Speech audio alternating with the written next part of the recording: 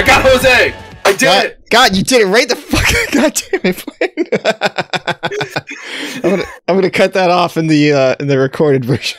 Anyway. Hi, everyone! Guten Tag.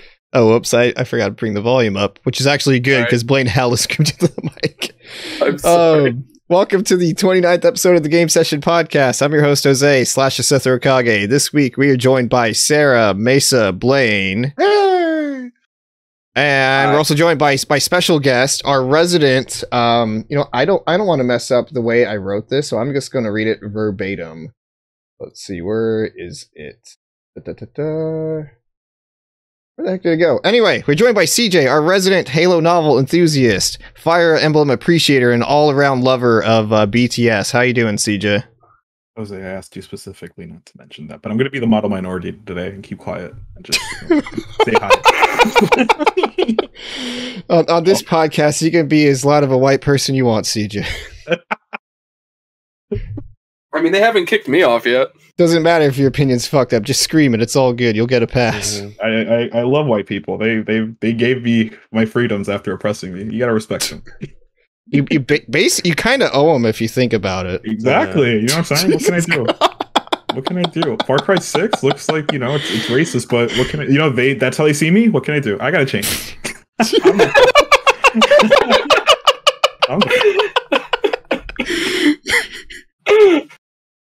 This is why I fucking love you. Anyway, Jesus Christ. Rick and roll at the top of the show. Game Session Podcast is filmed live here on Sunday, 6:30 p.m. PST. You can find it later on podcast services and on YouTube as full episodes and individually cut up segments. I want to give a big shout out to my patrons, Ramen Nomad, Sly, Fourth Big Boss, and Bo. And shout out to Twitch subs Canny Unplugged, Ramen Nomad, KingCoreyBear, Chibum, JNewbie666, Aztec God, Nitro, Atma, and Lerv. Thank you very much to everyone. So this is going to be the big E3 show, and CJ is going to be here with all of the best opinions that I will have no qualms with whatsoever on any front. Well, that remains to be seen. Yeah, basically. Before we go in and jump into it, though, CJ, who the fuck are you? For people who don't know who you are. I hate talking about myself. I am first I'm a member of over at official Super Deluxe Games Cast at SDGC. Go follow those guys. I love them. Good collective of progressive and like forward thinking games people. Today we just did a bunch of they did a reactions to E3 stuff. I was on the Microsoft one. And I had a good time. They live stream like a podcast every Thursday, and then they have other things. Check out my Biomutant review with them. I also write over at GameCritics.com. I have well over 60 reviews published in the last year. And yeah, I think that's it. I kind of do it all, or I kind of have to. If you want, you can end that out with a dab. I'm not going to do a dab. I'm not going to do a dab. I can't move in the shirt. Yeah, you are by far one of the hardest working people I know, and there's no fucking shadow of a doubt that something great's just going to be right around the corner for you. Hell yeah. See, Ramen Nomad says, yes, model minorities rise up, Fire Emblem gang. CJ is a Halo lore enthusiast, first and foremost. Also an amazing writer, but he's got his priorities in place, I guess. Let's see. So we're not going to be talking too much about what we've been playing. This is mostly the E3 show, and then we'll see where we go from there. So what we're basically going to do, we're going to go down the list in terms of like what stuff was announced from basically when Geoff Keighley's thing popped off to Microsoft's. I don't know if anyone watched a PC gaming show. It's kind of whatever. I did not.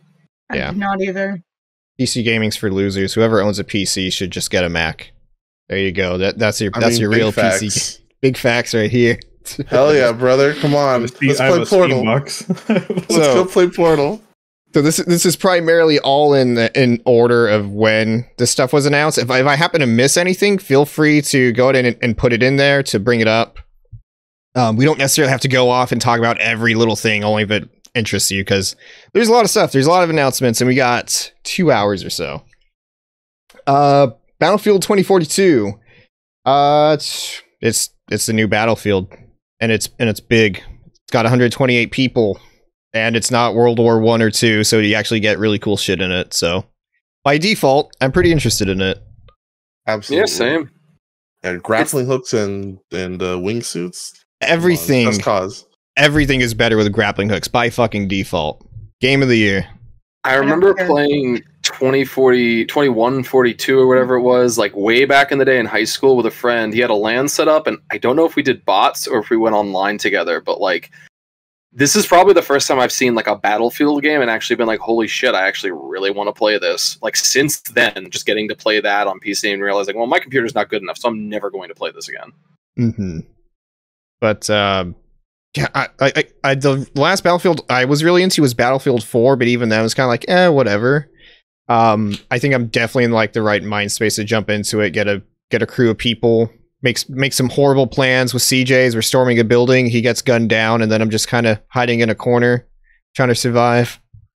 But yeah, they had some cool shit. They had I guess they technically showed this gameplay part at the Xbox showcase. We can kind of jump back and forth between if the same game was shown multiple times. But you're going between like buildings with zip lines across, and then there's a they made fun of the we don't have to go too big into it, but you know, the whole discourse just like, oh, why is there a woman in Battlefield 5? That's unrealistic. Meanwhile, you have in this very trailer a dude jumping out of a plane, grabbing a rocket launcher, shooting down the plane, and then landing back in his before he takes off. That was fantastic. You can't do that. Come on, Jose. I didn't see the height. I didn't see the summer game.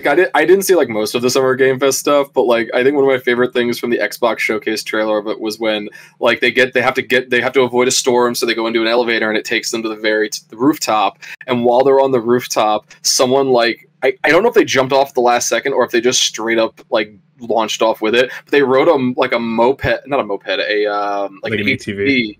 Yeah, an ATV off the roof, jumped off, I guess, the last second, and they had C4 on it, and as it collided with an enemy plane or copter or whatever, they just blew it up. It was amazing. I love that's something I would do if I was playing the game. I love doing stupid shit like that. I can't fucking wait.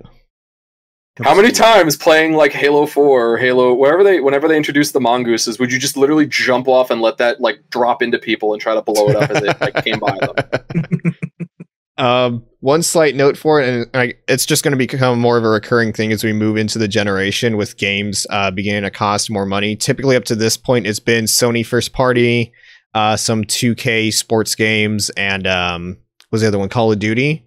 I think it's a weird pricing model when so the next gen quote unquote next gen versions of this game are going to be $70, but the PC version is still going to be $60. It's a bit of a weird dichotomy there. That's just kind of transparently going like, we are artificially trying to get you used to a new price because fuck you, we say so. Basically, and they know PC people are going to make much more of a fit about it. Oh yeah. The game's going to get pirated either way, but they know that that's just going to be even worse if they actually tried to raise it to that $10. Do you think if they pirate it, they get Jack Sparrow DLC too? What was there? Yeah, no one ever Blaine goes silent. It's either like Jesus fucking Christ, Jose, or it's just like I'm home. Because I understand you're making a reference to what we're talking about, but I'm like, well, an actual good pirate would be like the Dread Pirate Roberts. So why didn't you go with that? That's my criticism to you. Because I'm not a pirate nerd. You just say that, and I think of the Silk Road dude, which is terrible. Oh my god! I'm based and only cite Disney characters, which is terrible. Face and mouse pilled. For Battlefield. I think I talk about this a lot. If you follow me on Twitter, the first time I really got into a shooter was recently was Call of Duty Modern Warfare 2019. It made me miss like modern military shooters, and then seeing like the last two Battlefield games go back in time, kind of disappointed me. So this is like a perfect evolution, especially now that I know that Sledgehammer is doing the next Call of Duty, so I'm probably not going to enjoy it as much as I would the other ones. This is going to be my jam. This is probably where I'm going to spend most of my time in October, November, December, even next to Halo Infinite. Like this is basically it. This is like my most anticipated game of 2021. I'm kind of surprised it's even happening, honestly. Like, I never would have thought, hey, we're going to do like a follow-up to this game that only PC players were able to play like 25 years ago. Or 20 years ago, however long it was. Mm-hmm. Oh, I guess it's not... We don't have to go super far deep down this line of thought, but no campaign. Yeah. Which Battlefield... I don't care. Aside from Bad Company games, Battlefield hasn't really had a good campaign. So I don't give a shit. Battlefield 1 and 5 had decent ones. Like, they're better to look at than they were to play. But yeah, I don't think DICE needs to make campaigns anymore. I thought you meant the original Battlefield for a second. I was like, wait, didn't they like not have multiplayer? No. Yeah, I'm talking about the World War One. The confusing naming scheme. All right, we'll call this one Battlefield 1, and then the next one Battlefield 5. I'd rather them just original Series 1. Yeah, I'd rather them just put like all their resources into the thing that people actually give a shit about, Battlefield 4, versus like something that's like at best okay. Yeah. Like, it's weird. I'm in that same thing of like Sarah, where it's like if there's no campaign, I'm not quite as interested because I always prefer a campaign. But at the same time, like y'all and others have said, like if that means they get to focus on the thing they're good at, if that means also if that's like what the fan base at its core wants, which from what I've literally every person I've seen that actually has played these games for years has said to me has been like, no, this is the best way. We don't want a campaign, honestly. We want a better multiplayer setup. No. And also. Oh, what's up, Sarah? Sorry. No, I was just gonna say I play Call of Duty for the campaign. I don't touch Battlefield because all I've heard is that their campaigns aren't very good. So there's this looks cool, and I'm happy for those who play Battlefield because like I gotta say the whole like tornado happening in the middle of like a giant 152 person game sounds like a lot of fun.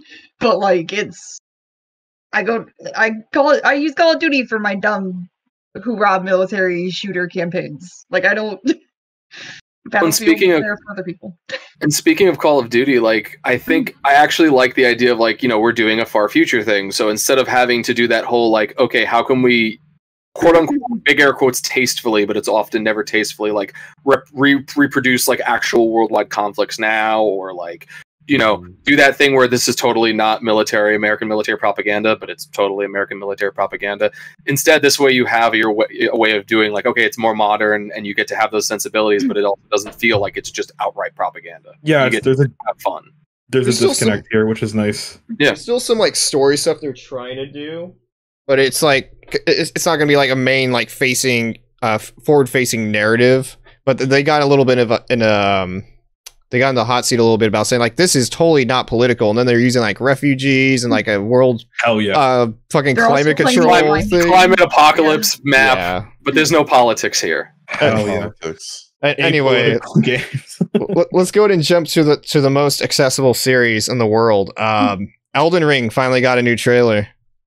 I just want to say at the beginning, I've said this for like a million freaking years.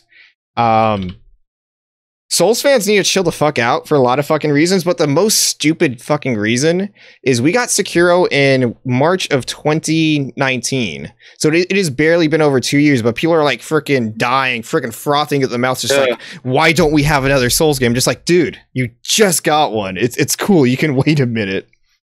But yeah, I don't know. It looks cool. You're riding horses. You're fighting big bad people. From a gameplay perspective, from what I could see, it seems like a bit more of a combination of Bloodborne and Sekiro's approach to combat versus like regular Souls, where it seems like you have to be very aggressive. You can move very fast. You have the dodging, the dashing from Bloodborne, where you can cross like great distances pretty quickly. And then just like the speed at which you're attacking doesn't seem like Dark Souls. Like Dark Souls to me screams, at least the way I play. I know people can do magic and whatnot. If you want to play it wrong, that's by you.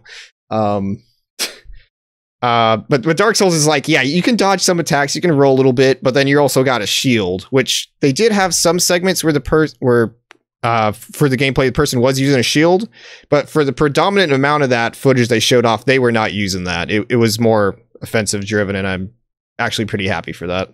It almost seemed like maybe not a new parry mechanic, but I noticed there was like wasn't there a thing where they were like blocking a sword slash with their own sword, or they were preparing to do something like that? Like it looked like it. Yeah. If you had just showed me that and didn't say it was Elden Ring, I would have just said it was Dark Souls 4, and I still don't care. Yeah, that was my follow-up, is like, I mean, this game looks cool. It looks like I enjoy the Soulsborne genre games, even the ones that I have trouble playing. I like the whole high fantasy thing. I like the weird arms. I like the dragon summoning lightning, grabbing it, and then throwing it. Like, that dumb shit's like, that made me go like, that. Cool. That's actually a thing from Sekiro, so I'm actually happy to see that come back. It's just gonna be another Souls game, and I play the Souls games for charity, and I die 7 times to make people laugh. And the only thing that'll get me mildly interested is if they, and I know they're never going to do it, if they add difficulty options to it. And I know that's not going to happen, and I spoke about this in SGGC a couple days ago. The only thing that has me mildly interested in this is the fact that it's not From Software doing like the main outlining story to it, that George R.R. Martin did like the underlining stuff. I don't like how they do their storytelling. Hot take, I really don't. So the only thing that has me interested is like Martin's half of it, because it's going to be different. It's going to be more high fantasy than anything else. But everything else, it's just another Souls game, and the monster designs are cool, and I like the little pot that has the little arms. He's just on his way to do his job. I like that, but it's everything else. I'm just like, yeah, that's cool for the people who care.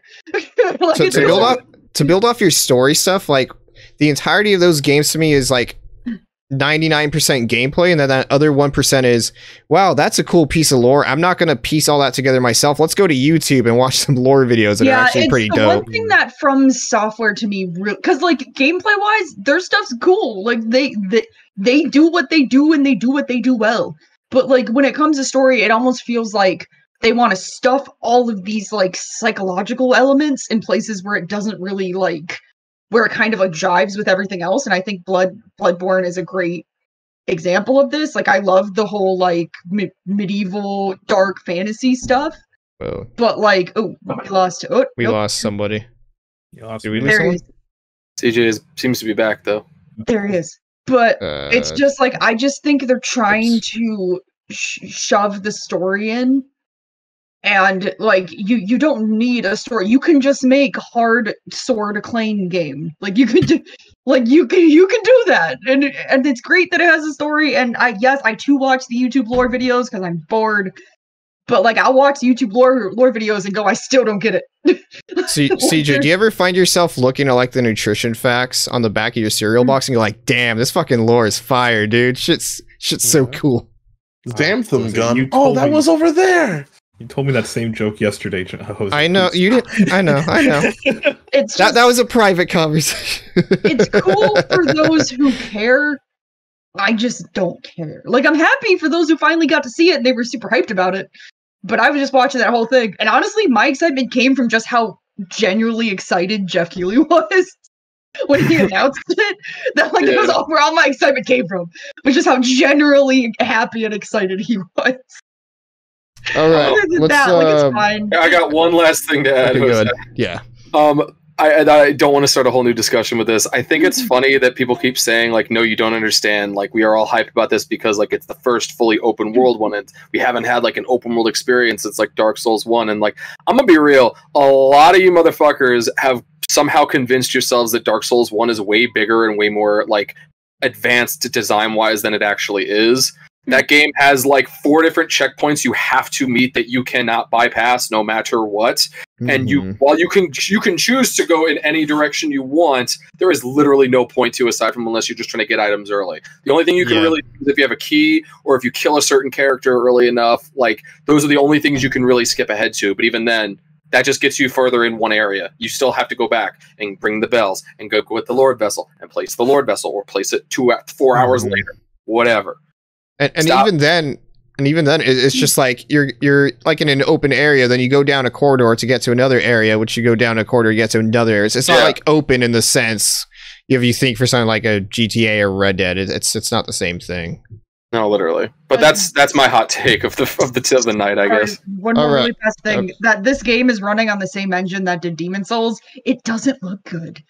like graphics. It's okay. I don't know if that's necessarily fair for something that's still in active development. I know, hold my thoughts on it. Just to me, it's just so more the fact it's running on the same engine. I feel like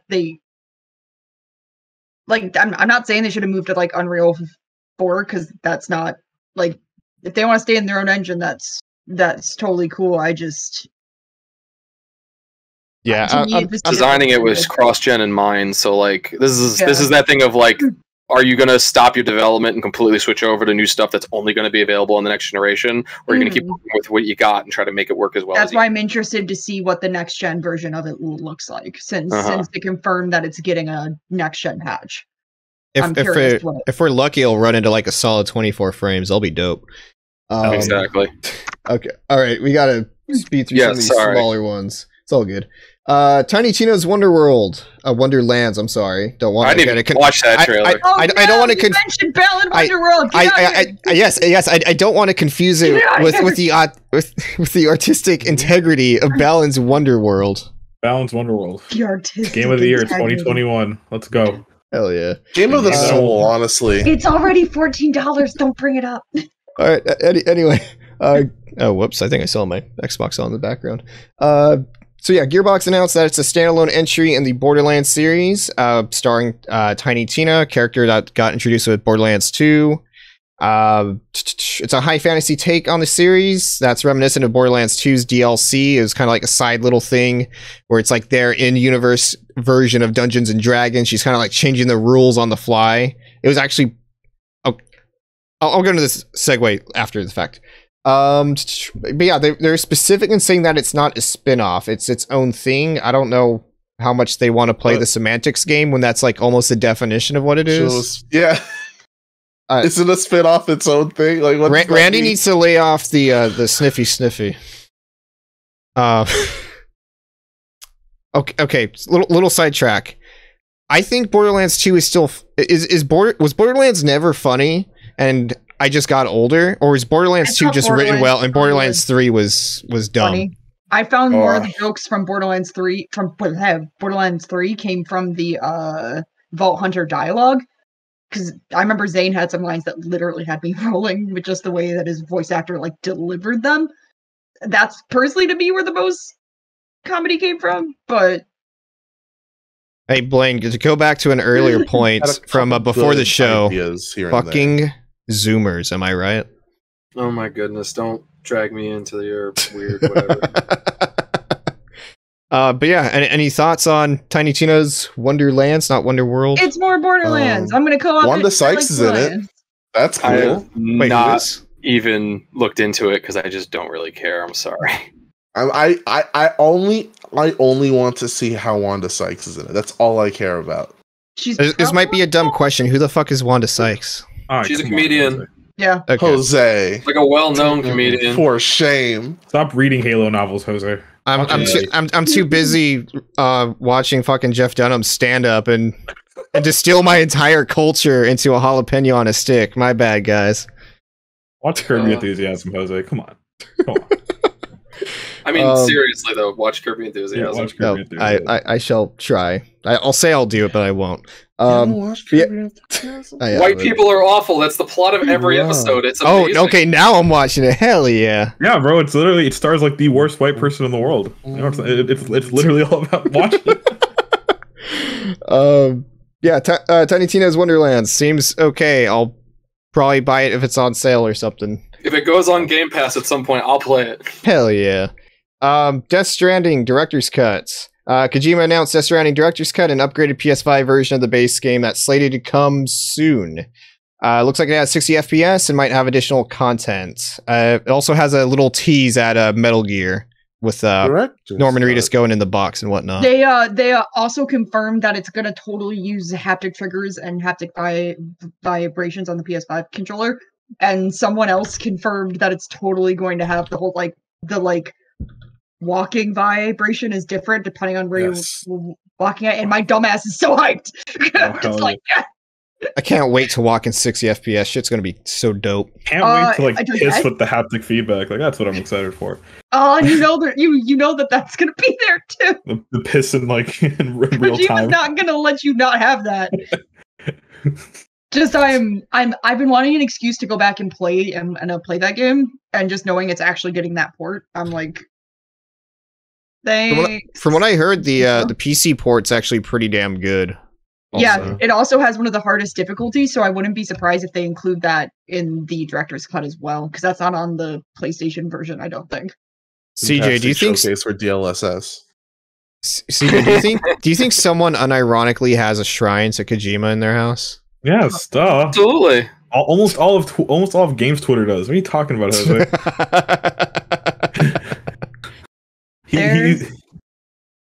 There's my baby. You're creepy, literally. Wait, is that a BB? That's a BB. I wanted one. Oh my god. Go to Sarah's house and steal it. No. Steal it. Here he is. It is BB. He's very creepy. It's just a bottle. Oh, that's adorable. I like that it's to scale, honestly. Oh my god. Like it even has the little like show that to some pro-choice person to ask him what they kill. Here he is. Anyway, he's also a lamp. Oh my god. He's a lamp. We know. We believe you. Yes. Jeff Goldblum introduces Jeff Goldblum in Jurassic World Evolution 2. Jeff, I like seeing Jeff Goldblum. It seems like a sequel to a game that wasn't necessarily highly regarded, but we got to see Jeff Goldblum. Loved it. Was that the one that was like Zoo Tycoon but dinosaurs? Yes. It's made by the Thrillville people, which I did not know until recently. Oh. It also apparently has sort of a third-person shooter mode if a dinosaur escapes, I guess. That's what Jaw was telling me. I guess that's pretty neat. You can play as like a trapper and catch them, I guess. That's the closest thing to Dino Crisis remake he's gonna get. Ooh. I mean, you're not wrong. I feel so bad for him. Yeah. I'm getting Psychonauts 2. I'm good. Oh yeah. Woo! And it's coming out too. Rasputin. We shall get there. Among Us showed off some funny love machine. Showed off some funny stuff in the trailer. Bits of information, including an official hide and seek mode. You don't have to do it for pretend in Discord servers anymore. I think they announced it like in the Xbox trailer that it's going to be up to 15 players now, which is going to be even more chaotic. There's new roles, colors, literal couple pixels tease of the new map, and other stuff coming. I haven't played Among Us in frickin' forever, but I desire to do so. Did you play it here and there? It's good. Your Geoff Keighley mask, though. Oh fuck! No, I never got that. I tried to. You and I were like trying to get it, and you did, and I couldn't get it to work, and was like, you know what? This isn't fucking worth it. Yeah, they re-released it, I think, for the weekend because no one apparently could also get it, so they re-released it. Nobody told me. But can we watch the Summer Games Fest? Jeff. I didn't. I was doing other stuff. Okay, I'm sorry. No, it's okay. Stop for Jeff. Come on. I was out at tag sales all day, and I had to look everything up later. You're making Jeff cry. Jeff's a big boy. He's got a nice house. He can cry with his white people money. He also walks outside barefoot, which I have many questions. I mean, that's damn. See, I was gonna say that's like a white person thing, though. California thing. That's not a white person. That's like a West okay. Coast, Well, there you go. Thing. CJ's not even from here, and he knows what's going. Yeah. He knows what's up. He doesn't even go here. Damn Canadians.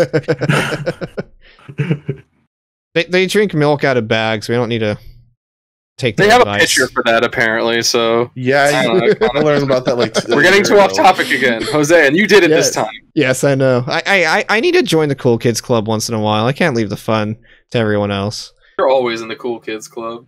Oh, thanks. You're one cool kid, Jose. Can we talk about the sexiest moment in this entire fucking E3 week? Fall Guys announced that 2B is coming to Fall Guys as a skin. Oh yeah, 2Bean. I love it. 2B or not 2Bean? It's weird. The more that you stare at it, the more disturbing it gets. No, I think the more you stare at it, the better it gets. I love the commitment to just being like, whatever, we did this. CJ. Oh, he's gonna win this live one. Let's see. All right, let's look the. It can't be worse than the Sonic the Hedgehog one. What? No, Sonic looks fine. Let's see. Wait.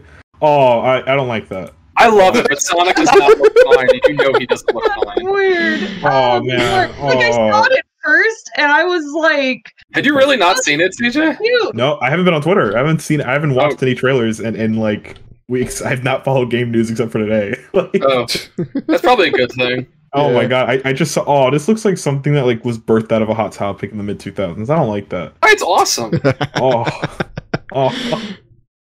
Don't deny your urges, CJ. We know you're gonna turn the webcam off.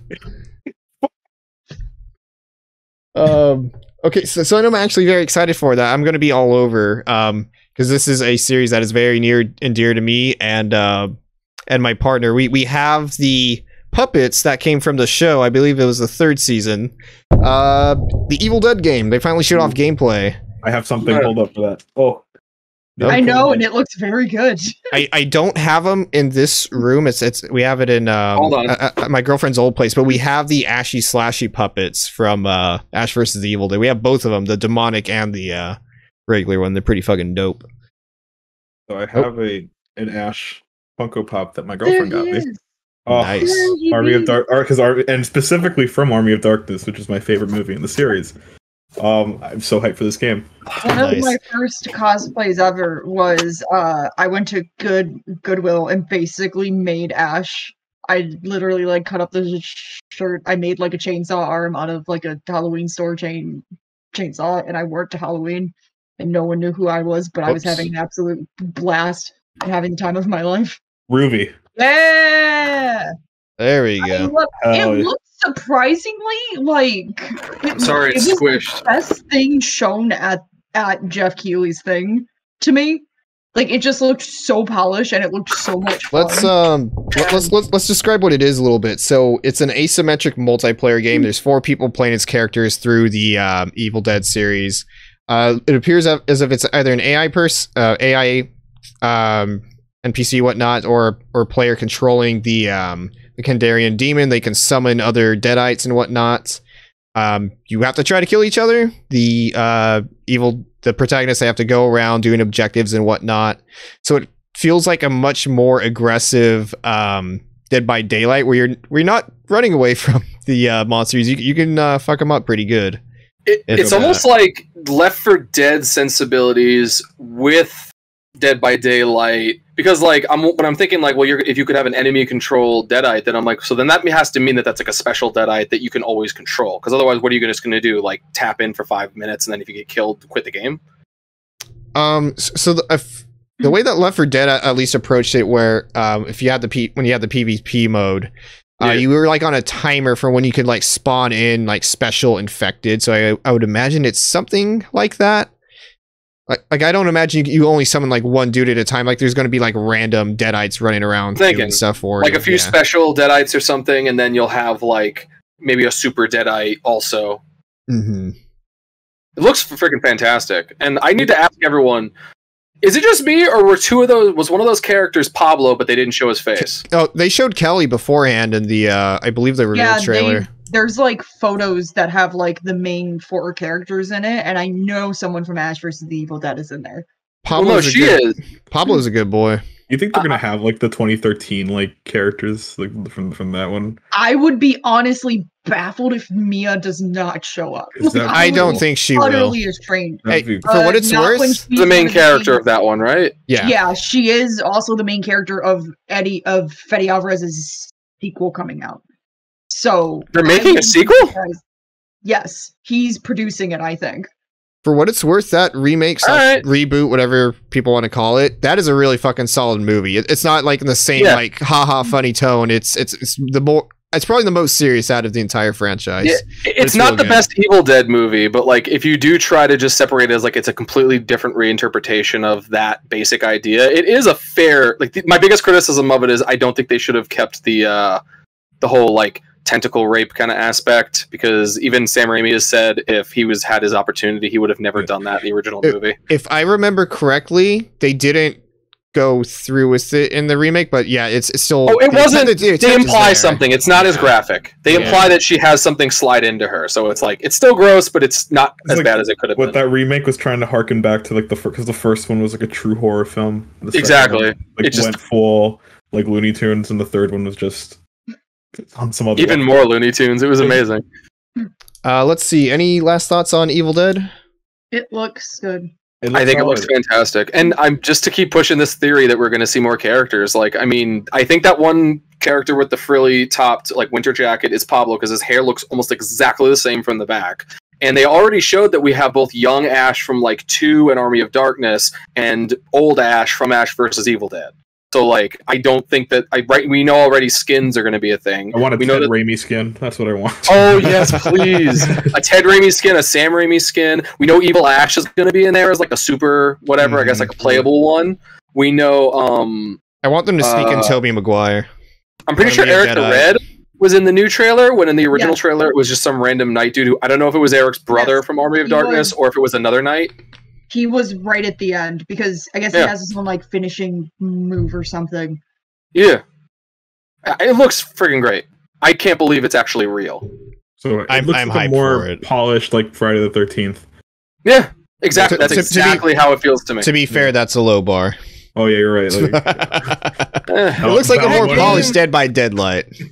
I'm not just saying this because I Kickstarter back that game. I actually really enjoyed Friday the 13th. It's just a shame that they couldn't get their shit together as well as like every other thing that happened that was not something they could control. Mm-hmm. Yeah, that was all rights holder stuff, and I do kind of actually feel bad for that game that it really got like cut off by literally a force that they couldn't move. Right. All right. Next game, Jose. Very hyped for this one. We can even talk about the Xbox stuff related to it. Back 4 Blood. I will say it. I've been a Left 4 Dead stan since the first one came out, and I believe what was it 2008 or 2009. I've been playing Left 4 Dead 2 nonstop since it came out. I got my Yoshi mods. I got my freaking cat submachine gun mods. I'm good to go. I love Left 4 Dead. So the fact that we're even getting a spiritual successor to that because Valve couldn't fucking be bothered to do it properly. Yeah, can we just talk about that? Where they're like, hey, Valve, can we make a third game? Valve's like, no, and they're like, we're doing our own then. We don't. Valve's too busy. Has a 4 in it. Valve's too busy making microtransactions worse and worse somehow, even though they kind of also like started that trend in paid for games. Mm-hmm. It's weird that this like all the trailers for Back 4 Blood are basically forcing people to forget Evolve happened, and I appreciate that. I think it's best if we leave that in the past. Yeah, it's like oh yeah, that was Turtle Rock, wasn't it? Yeah. I forgot. Oh, man, I'm so excited for this. Jose, I'm with you. Like, Left 4 Dead 2 is probably my favorite first-person shooter like ever. Hell yeah, Left 4 Dead is my baby. This is going to be probably my favorite game of the year. They got Special Infected. They have at the end of the trailer, they have this like big, freaking huge, enormous. Because Left 4 Dead 2. I'm sorry, Left 4 Dead 1 and 2. Like the worst you're going to get is a tank, maybe 2 tanks at the same time. So to see it getting changed up with the new types, the new bosses, and we can giant bosses. It seems like, and we can probably even just slip it in right now. But day 1 Game Pass. Hell yeah. I was just about to pre-order it last night too. I'm just like, nah, pre-ordering's fucking stupid. I'm not gonna do that. And then literally the next day, it's like, oh yeah, Game Pass. I don't gotta pay for it. Sweet. Destiny rewarded you for that incredibly correct statement. I say as even though I have pre-orders still waiting. Shit, what was I gonna say? Oh, also completely crossplay, so no one has an excuse not to play it. I'm gonna drag every single person on this show in with me. You don't even have to drag me. Oh man, it's just so great to see something so unabashedly, like literally our last company that I guess owned us and owned our asses wouldn't let us do this, so now we're just doing it and calling it something else. It's that's like honestly my favorite part about this is they're just like, well, Valve's not gonna let us do it, and we're gonna still put the 4 in it. We're just they knew what they were doing. We don't care. Incredible big dick energy. Oh, totally. Like good on that, man. I can't wait to find like a core team of people and do some or I don't know if they're going to call it expert. Basically, the hardest difficulty in Left 4 Dead's 1 and 2, where you can't do friendly fire. That takes off like 20% of your health. Like you got to be like a super close knit team, and we can't. You can't play. We can't. You and I can try. Play. You're bad with the friendly fire. Yeah, we're not going to do that. No, we are both bad with the Don't even like we tried breaking the friendly fire in Saints Row 3. Don't even. To be fair, calling Jose out. To be fair, I had unlimited health in Saints Row 3. You're blowing up my cars left and right. That's on you. Oh my god. But yeah, I am very, very fucking excited for this game. And I did play the beta when it was out. Fuck, what was it, like 4 months ago or something like that? I never got an email. Yeah, I never got it. But I'm feeling like if it's going to be day one on Game Pass, I wouldn't be surprised if they had like an Xbox exclusive beta, like an Xbox exclusive demo. Yeah, probably. They announced they have a early access beta if you pre-order it. I'm not going to pre-order it because it's going to be on Game Pass. Why bother? Yeah, again, I wouldn't be surprised if maybe they had one that was like Game Pass exclusive or something, or if like later down the line they like let Game Pass people in on it, because that seems like an incredibly Microsoft. Is there like early access if you pre-order like those like 4-day or okay? So the Game Pass we'll get that like for sure. I don't know if it's like early access in the sense it's like a couple days, but there is like another beta that they have lined up. I mean, technically they have games like Grounded that are, again, technically like early access, not finished, but they've been letting people play it like slowly but surely as they put it together. It seems like it's the same model that Behemoth did with Pit People, where like they had their first release and it was basically just like a quarter of the game, not even, and they were adding on to it as the development progressed. Hashtag don't pre-order games, especially if it's digital. There's literally no point. I don't want it to run out. Sometimes you gotta preload. Hey, unless it's Nintendo threatening to frickin' saw off Mario's head if you don't give them the money in time. I had to go rent a physical copy of Cyberpunk, Jose. I could not buy it digitally. What are you talking about? I pre-ordered it. Places to rent things? That was the store trying to protect you, CJ.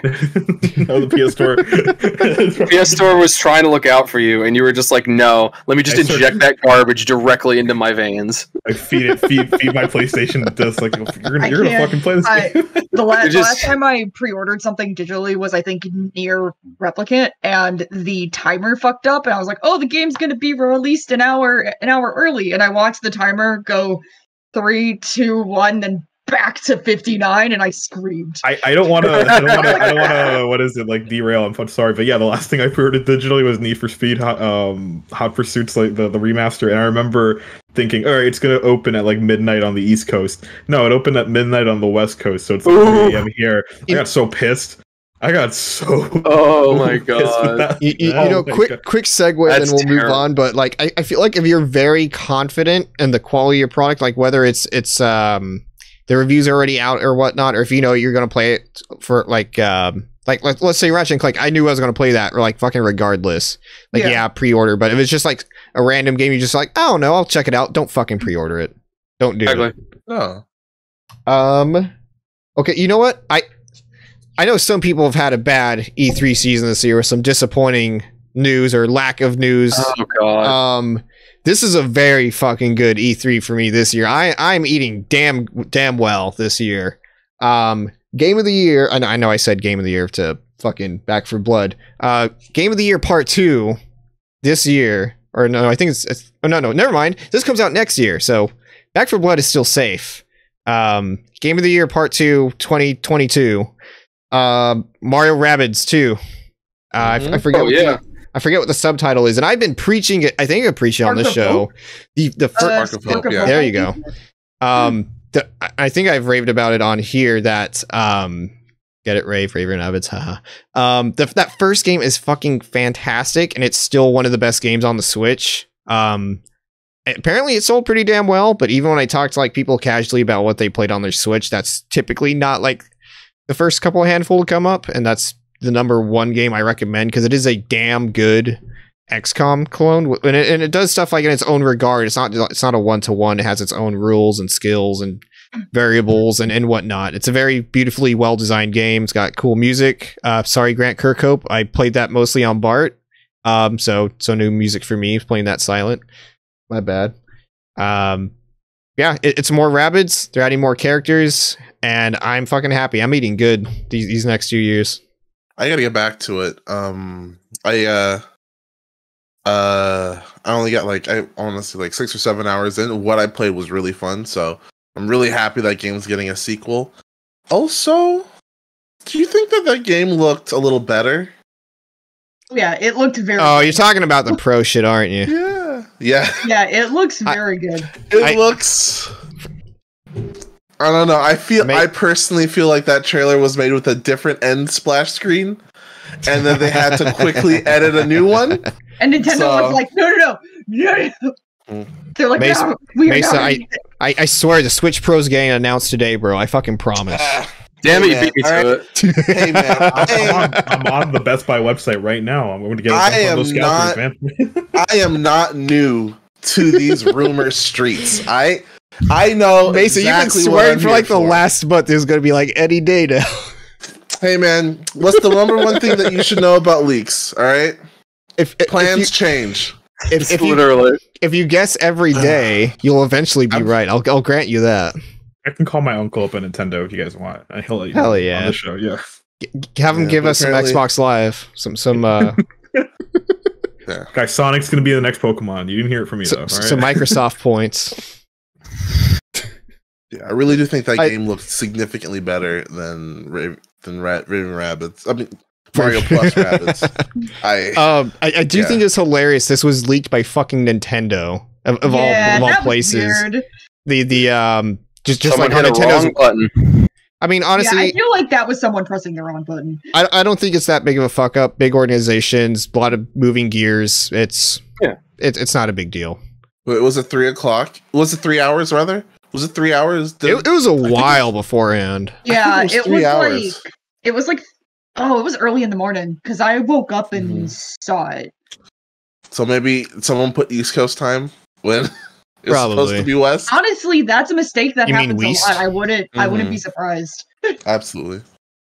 Got to conform to the West Coast hours. But yeah, I can't fucking wait for this game. I'm gonna be in love with it. Can we pre-order it because it's good? Ignore what I said before. Mario this specifically. We got Mario Akimbo on the cover. My dude's dual wheel. Oh my god, the meme came true. Mario playing fucking gun game. Oh, shut to get to the knives. Shut the fuck up. Anyway, let's go ahead and someone draw Mario wielding ballistic knives. Yes. Can I do the next thing? Because I'm pretty sure I know what the next thing is. Yes. 5 minutes. Oh my god, Rainbow Six Extraction looks so fucking fun. I forgot to watch the trailer. Oh my god. It's because for those who don't know, they did a weird zombie event in Halloween like 2 years ago, and it was called Operation Chimera, and it was just like a literal like Russian Spetsnaz satellite falling onto Earth, and it has this weird alien virus on it, and it was the coolest, most fun PvE like siege experience ever. And Extraction is just a sequel to that, so it's all the like siege operators, but in a PvE like Left 4 Dead style. It's literally Rainbow Six Siege, and then get the guy from History Channel. Aliens.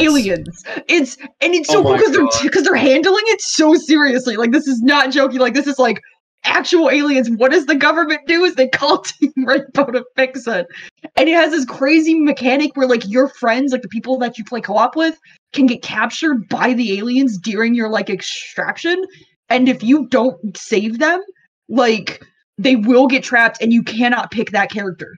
You have to go and save that character. Like, it's bigger than people thought it was going to be, and it looks fucking nuts. And they've even like changed all the operators so that their gadgets work in a PvE like setting, and there's stealth in it, and you use the drones to like map out where like aliens are. And I am freaking out. Like, I am like so excited about this. It's I kind of want fun. I kind of want to say that before I say my opinions on it. I do want to say, like, you know, as much as I hate Ubisoft and I just feel the need to remind people of this, like, you know, all that shit came out where most of the corporate structure was hiding abusers, protecting abusers. Even though some of them got fired, they still make money from the company stocks. The CEO still hasn't answered whether or not he was aware of his friends or has not confirmed things. They've handled this thing so terribly. Apparently it's still terrible there, and people just aren't reporting it as much. That being said, I think it's a really cool idea. I'll probably play it at some point. I don't know when I'm going to be able to actually get my hands on it. And yeah, like, I mean, it's everything Sarah said pretty much. I only feel slightly bad for this, and I wish it kind of came out earlier, because I think Back 4 Blood is going to eat a lot of its lunch. I think it will too. don't think Not so. that this isn't good. I mean, they have different. Looks more tactical than Back 4 Blood does, and I feel like there is its own audience for the tactical part of this. That's exactly what I was going to say. Mm-hmm. To the Left 4 Dead part of it. Yeah, they're not going for the exact same thing. Looks fun to me, but I see myself playing Extraction more because I've grown to love the tactical version of like the tactical stuff in Siege a lot, and I'm normally not that type of person. Especially if it's just the same bones but with PvE. Yeah. So like it'll still retain that player base. Like that's specifically for me. Like that's like everything I wanted and what the Chimera event was in the original. I believe it was Outbreak, by the way.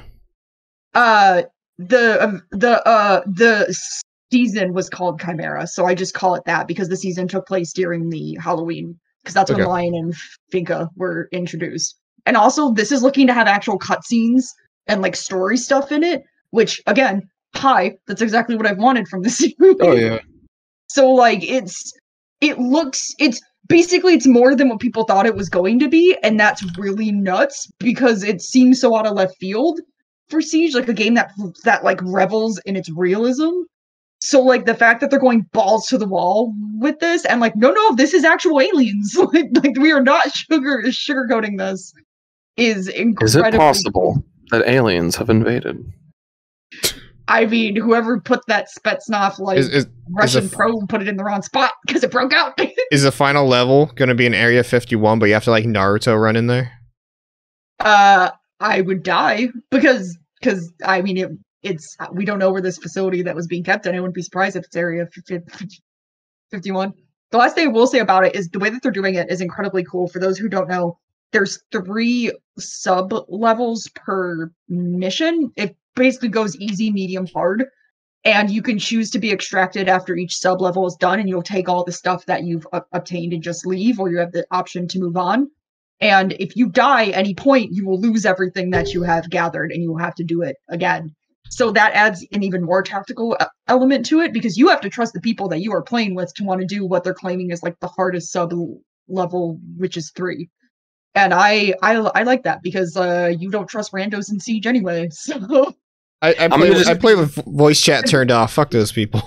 Yeah, same. I mute voice chat, but I keep my headphones on so I can hear people's footsteps. That's the only thing about this that I'm worried about, is that this game looks like you want to use voice chat in it, especially if you're playing with like random people. CJ, you would love playing Siege with randoms. They're like the nicest white people I've ever. done it. Are you kidding? I've played Siege. Like I played for a long time. Yeah, bro, people suck on Siege.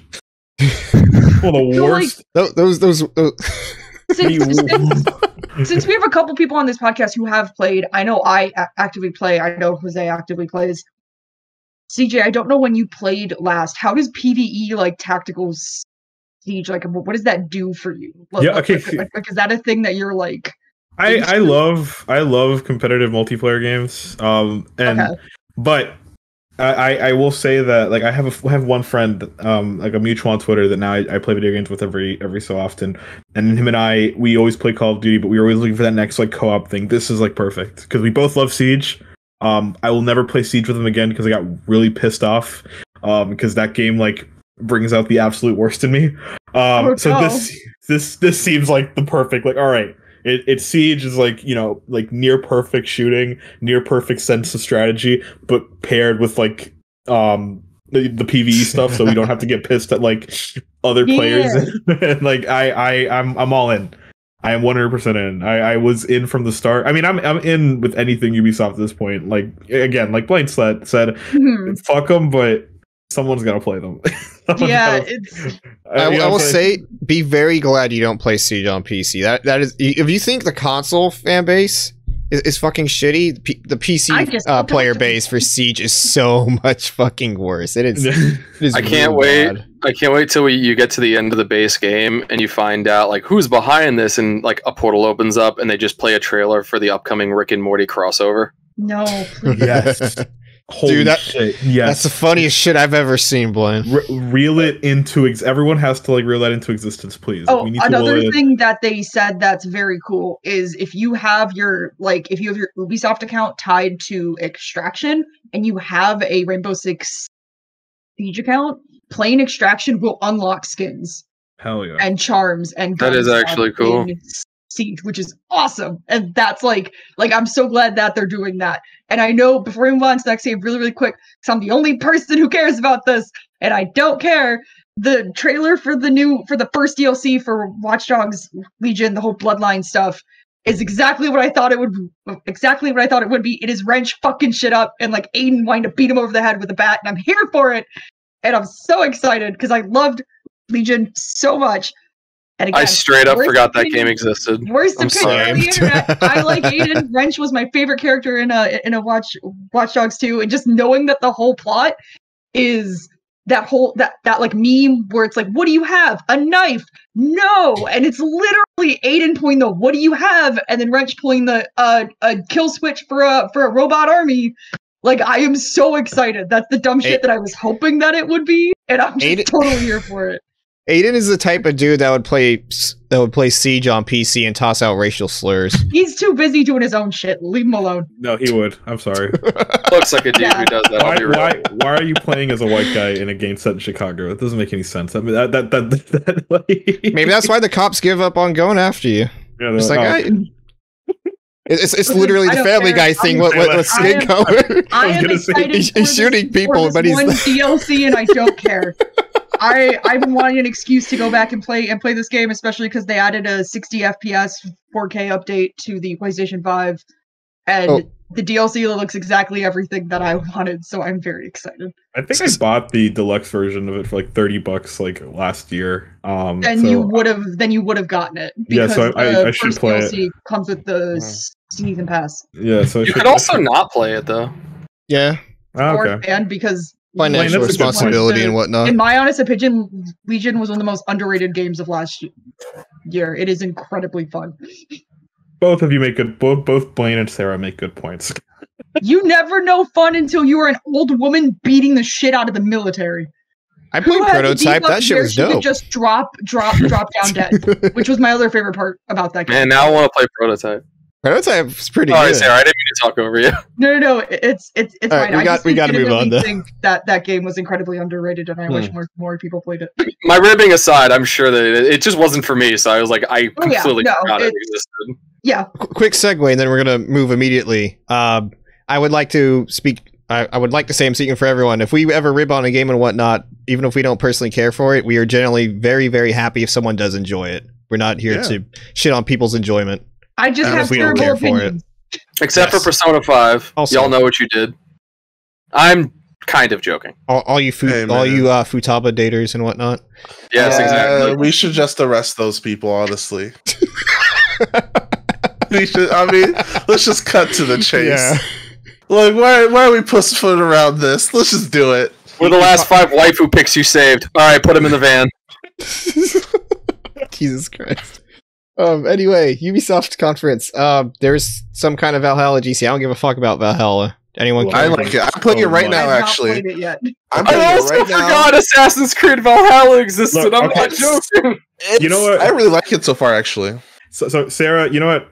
Respect to whatever you said about Watch Dogs Legion. So, because now I'm gonna have to talk about Assassin's Creed Valhalla and why it was arguably like one of the 10 greatest games of 2020. Oh, fuck off! Also, they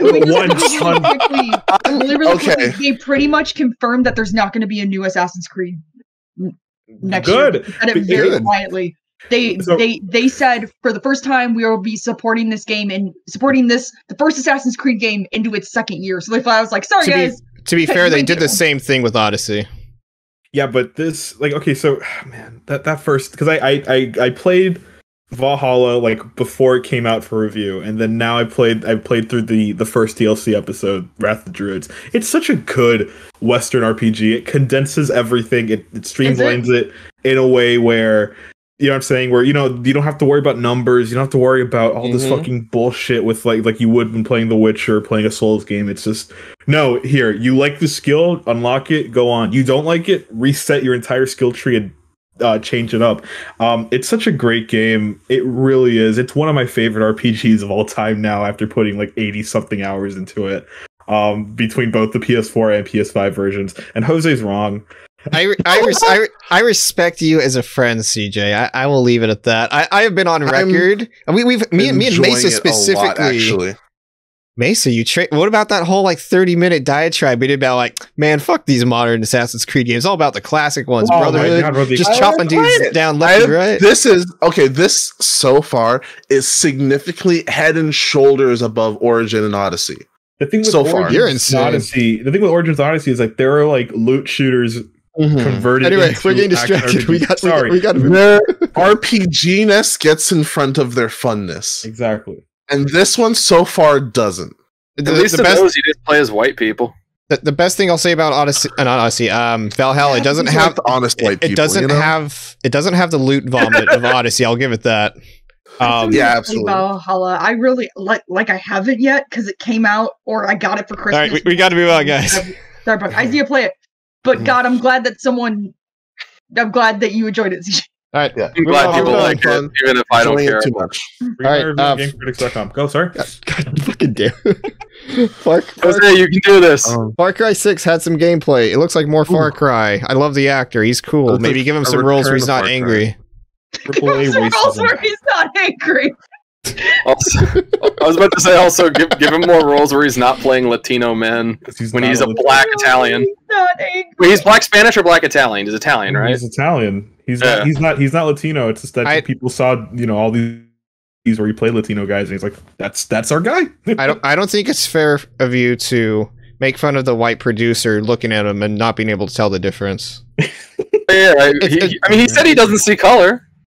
I mean, my man out here making his money, getting his stuff done. All right, I am supporting my brother. All right.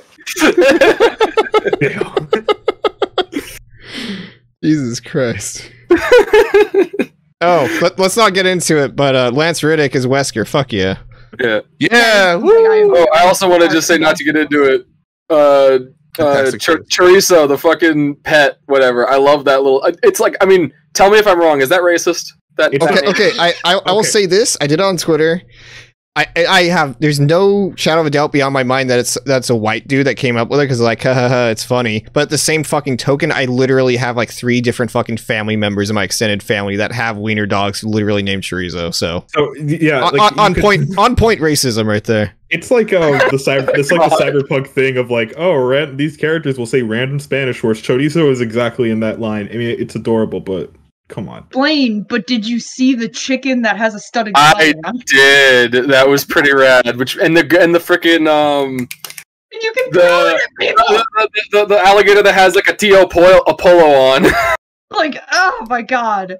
We don't have politics. We swear. By the way, look at our cute dog. Yeah. I remember hearing this one. They're not saying that this one is political.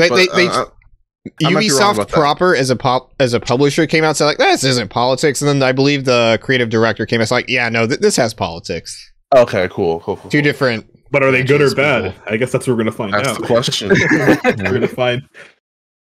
I hate that this game actually looks way better to me than every other Far Cry game I've touched in like the last 10 years. I think it's actually because this one. And I don't know if this is a good thing or a bad thing, but the trailers that they've been putting out have been reminding me of Quentin Tarantino film trailers. Oh no! Where it knows. Did someone say the N-word? Far Cry just works better in hotter environments. I also think Far Cry works better when it knows what it is, and I feel like Far Cry 5 took itself a little bit too seriously, even though I really enjoyed that game. And I'm a true crime person, so I just like cults. That's taken totally out of context. I do not like cults. I like. I'm clipping that. You should watch the movie Red State by Kevin Smith. It's a really good take on that topic. It's also the reason why Far Cry 3 Blood Dragon is my favorite Far Cry game, because it knows what it is. And it doesn't take itself too seriously. So, quick side note: I was reminded of while we were talking about the totally on point racism.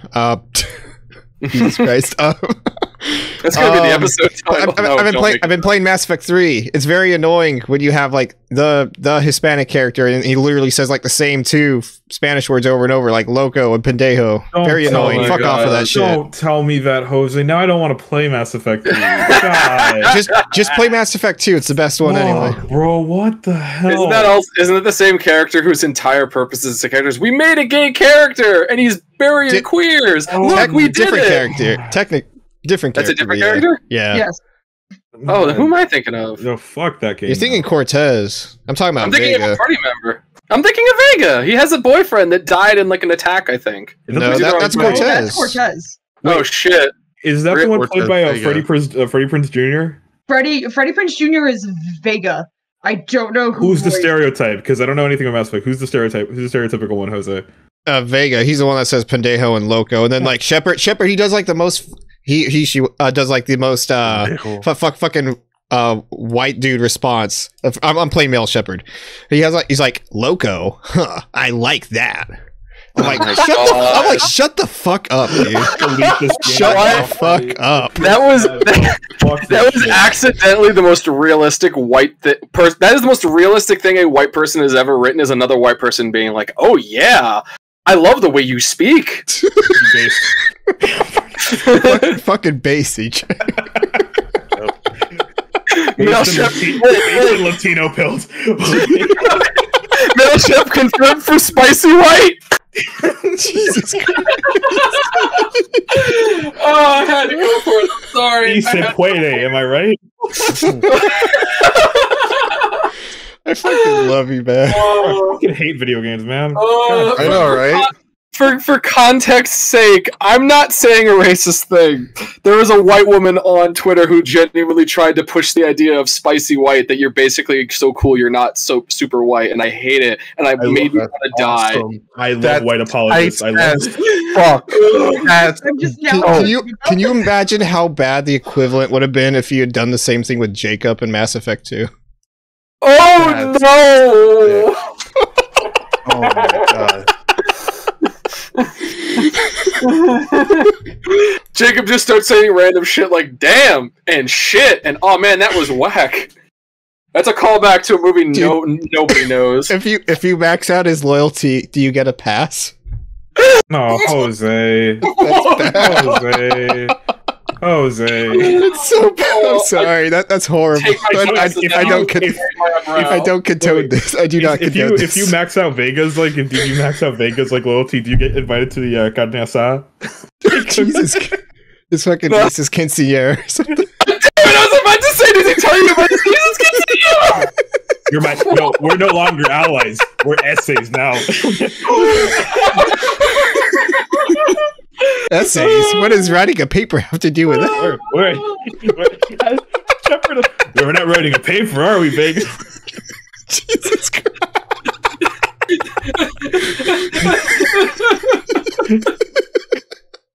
Oh, fucking crying.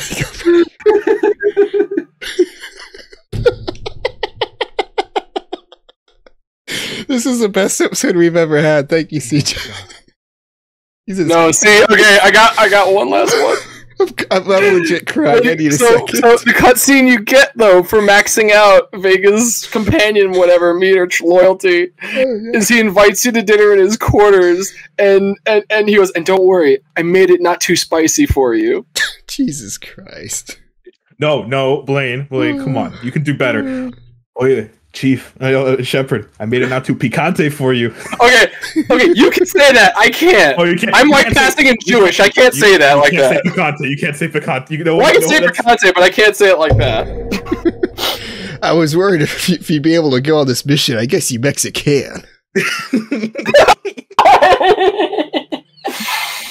No, God. Okay, we're all hermanos here. Am I right?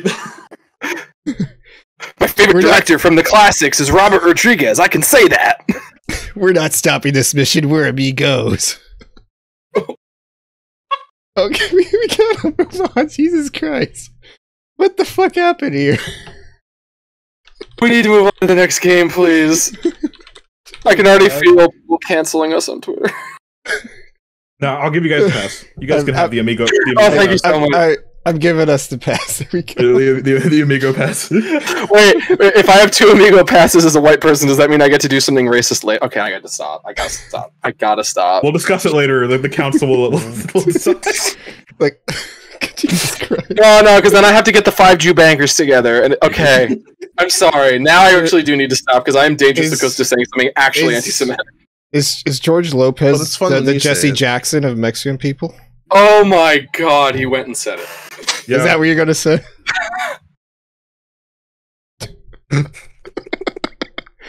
All right, we need to talk. I'm talking about me. What's the next game? Please save us from ourselves. Jesus Christ. I swear my name's Jose. Look at the thing. We're good. What's the next game, please? I'm trying. Avatar. There's an Avatar game. It's not the Airbender. I don't need to fucking talk about that. It's not Airbender. I don't give a fuck about it. Yeah. James Cameron's Avatar, baby. Hell yeah. 2022. It's gonna save movie. Baby Avatar. Go to the Pandora 2024. Never stop going, baby. It's not colonialism because like it did in 2005. It's not colonialism because they're blue. Well, no, it's okay. So it's made by the Division people, right? Ubisoft Massive. Like that's the team that's making it. So is it gonna play like really? Yeah. So my thing is it going to be like a third-person shooter? Or is it going to be like a third-person action game like Assassin's Creed? I think they've already said it's going to be an action adventure title. Okay. But I don't think they've gone into anything else other than it's using like the newer version of this no drop engine. Like they just revealed that, like it's using the like next gen version of it. But other than that, we just know that it's an action adventure game and it's going to be just them against the military again. I mean, I'm down. I don't know if and I'm being completely serious here. I don't know if they're gonna do the whole like you're just Jake Sully person where Damn, you can Worthington's just go between, back. Yeah, we can just go between like Navi body and human body. I don't know. But if it's the Division people, I'm not a fan of the Division as a game, but the gameplay is incredibly solid, and I would like to see them do an Assassin's Creed style like action. I want a sex mini game where you put the hair. Oh, yeah. Jesus Christ! Yeah, you plug them in like USB cables. Yeah. Like the God of War button prompts. Yes. When it cuts back to them, their hair is just totally damp. Oh my God. All the way down. You gotta do that every time you have to ride like a mount.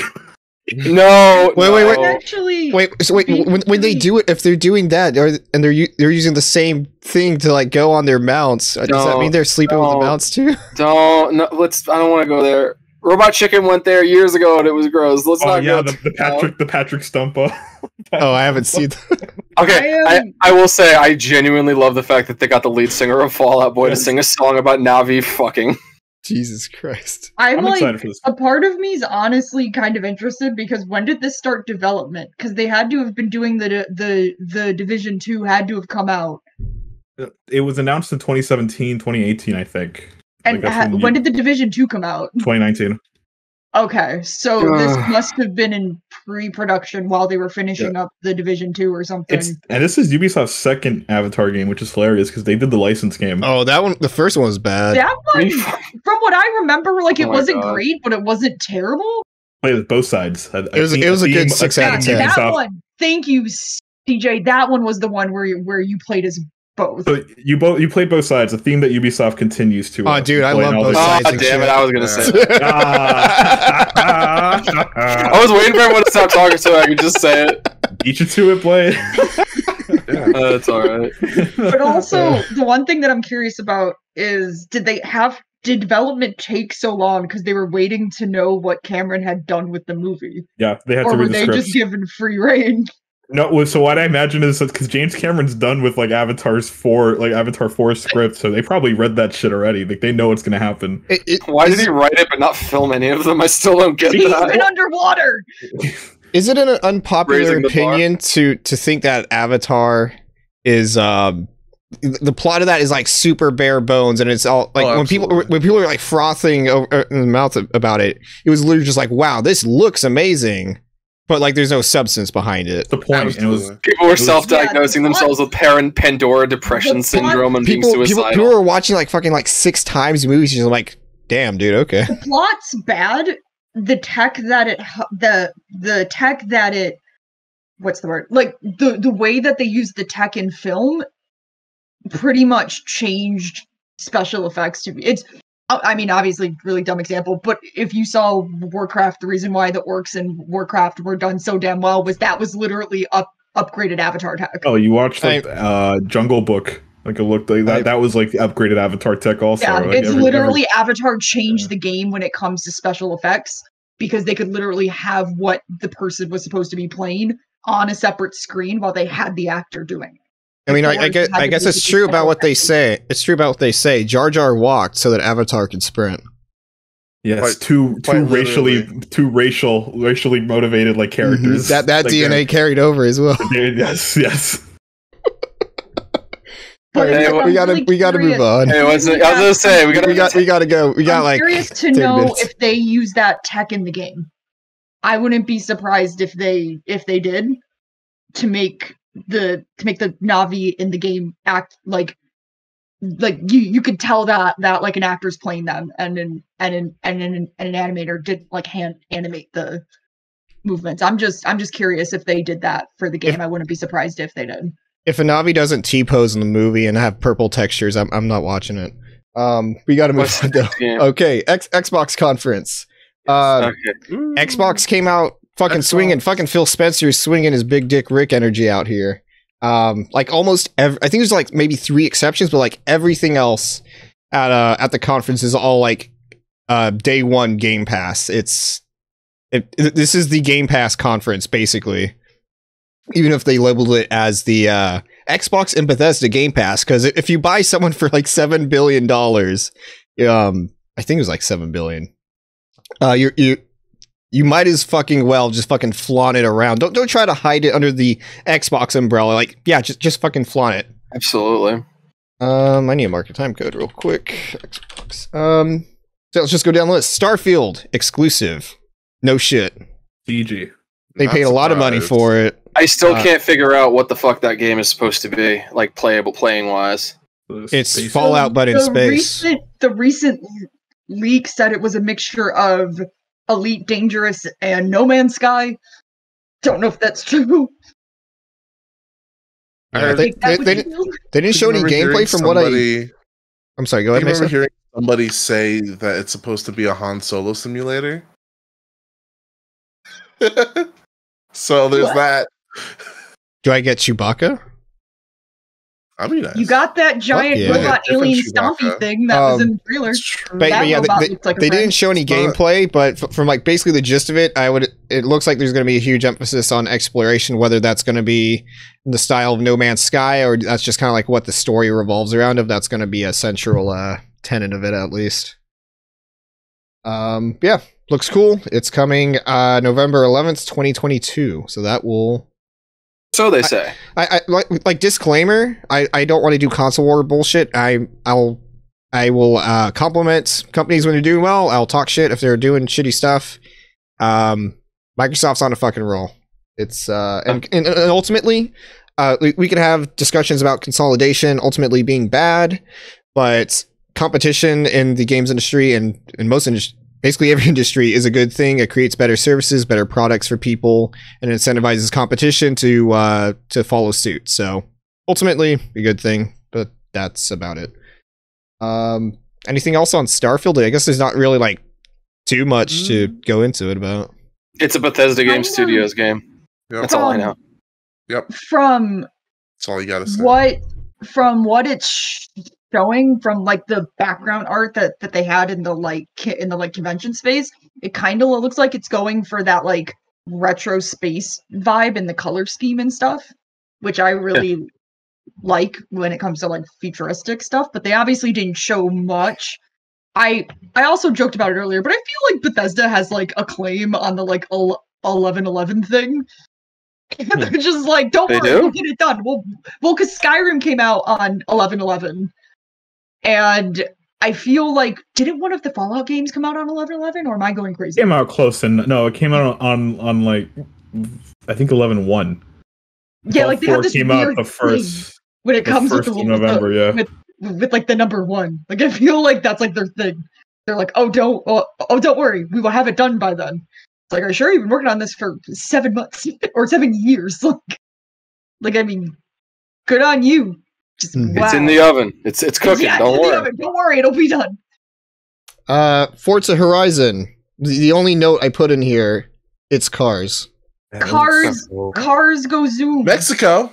I like Mexico. Yeah, it looks fucking beautiful. Put more things in Mexico. Mexico's cool.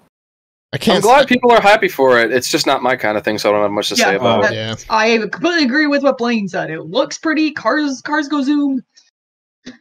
I will say this is like the thing that I really want to play on a Series X on a 4K TV. Like, it looks gorgeous. Yeah. Oh my god! Is it 4K? Is it 4K 60? Like, is it? Like, I believe so. Yeah. Oh my god! I'm gonna die. It's gonna be so great. I can't wait. I'm gonna drive my Toyota AE84 across Mexico, hitting piñatas, eating chorizo. Maybe we'll run into Vega there. Yeah. It looks like that they also saw the level creator in a GTA 5 and went, we can do that, but with cars. They're like, we can do that. Yeah, that's pretty cool. Own levels. That's a neat idea to bring in. Oh yeah, for sure. I'm surprised they haven't done it sooner. Let's talk about the game for me.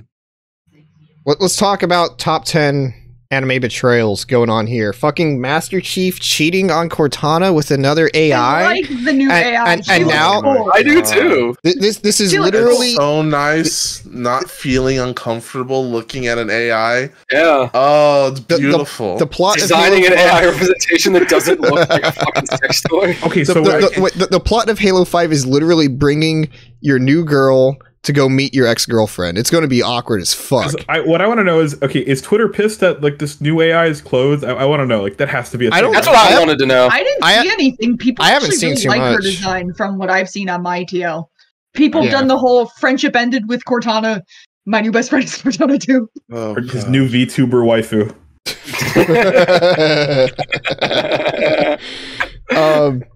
Just for what they showed off in the trailer, I'll just read off my notes. It's coming holiday 2021. No delays as of yet, unless it gets closer or whatnot. Xbox Brazil posted November 9th. This just happened like 2 hours ago. Oh my god. Okay. Let's see. We already went over Chief committing adultery against Cortana. So this is a weird part to me. So obviously it's in a post Halo 5 world. Halo 5 ends with Cortana going crazy, getting the Guardians, going to go wipe out life from the galaxy if they don't go under her like fascistic thumb. But apparently at the point that this is picking up at, Cortana's already been dealt with. She's been she's been deleted, but then someone took her. So it's a bit of a mystery setup. Like, this is not at all what I was expecting. I was like, Halo Infinite, let's go fuck Cortana up. She went crazy. You know this. You'll probably have to read a fucking book. Well, CJ loves Halo novels. Bro, I don't even know what the story is in Halo. I played to shoot things. What the hell? Guys, all right. Well, you see, there was the librarian. She didn't like the fact that they died. Guardians. Jesus, don't get into the forever shit, please. I did a cursory look. His suit does not jack him off. His suit does not jack him off. I did a cursory look on the internet and checked our general in just a moment. Oh, what am I about to walk into? I can't check it at the moment. Otherwise, your cameras go bye-bye. I'll check on my phone. Oh, I did. I just did. Where is it? You said in general? Yep, they're doing it. I love gamers so much. They're so predictable. I love gamers. Man. Lewd Llama is the dumbest name I've ever, and I like alliteration, but that's just like, come on. Ooh, they're doing it. If you're in the Game Session podcast Discord, check it out. Oh man, gamers never disappoint. I don't even like Aloy, and I feel bad that she's getting all this undeserved roasting for just looking like a human being. Wait, what are we talking about? An adult person. Oh, are we talking about Aloy? Yeah. I thought it was Aloy. Oh no, it's Aloy. It's Kratos, not Kratos, by the way. I'm gonna keep saying Aloy, but because I don't care. But like, man, like, and these are the same people. These are the same motherfuckers that. Wait, damn it! I lost my train of thought, Jose. You bastard. It's okay. We have to talk about E3. Yes. Gamers never disappoint. They showed off multiplayer. I'm very excited that they're keeping the grappling hook in multiplayer. It's not like a campaign only thing. Dude, it's hijacked I'm sorry, I don't mean like the Spartan hijacked the little fucking vehicle. Oh my god. I'm so glad it's not just like even contextual like objects or enemies. You can do it like how it is in Titanfall 2 multiplayer. If you want to attach it to a wall to sling yourself around, fuck it, go for it. It's Halo fans are dumb. They want it to stay the same, but they also want it to change. And when they get one or the other, they moan and bitch about it. That multiplayer is going to be free. Yeah, I think that's really cool. But on the same token, with them pushing Game Pass, it's kind of a moot point, but pretty cool nonetheless. I'm so excited. For those who don't have Game Pass, and there's actually a lot of people who don't. Submit to the will of Phil. I told Jose this. It's like the only AAA game that I'm truly excited for, that no matter how disappointing it is, like that I'll be happy to play, is Halo Infinite. Like I've been looking forward to this game forever. It's the only reason I want an Xbox Series X. Well, I'm glad some fans of a major Xbox franchise are happy, because I almost cried. Gear 6 came out like 2 years ago. We're good. I cried. Know. Where is Gear 6? Damn it! You're starting to sound like a Souls fan right there. Oh, I don't care. I've waited long enough. They left that series on a fucking cliffhanger. When is it gonna end? Well, you picked a bad ending, so that's fine. I picked the right ending. Canon. No. Oh, really? Mason and I picked the delightful Nope. God hit it where it hurts. I picked that. CJ, are you a good person? I picked the delightful. Why does Del have to hell yeah? All right, fine. I'll just be here in my corner. I feel like I'm having a fever dream because this is nonsense to me. I don't know what the fuck any of you. Anyway, Halo, beautiful. It looks awesome. I'm excited for Halo. I love Halo. I'm gonna go eat at Del Taco.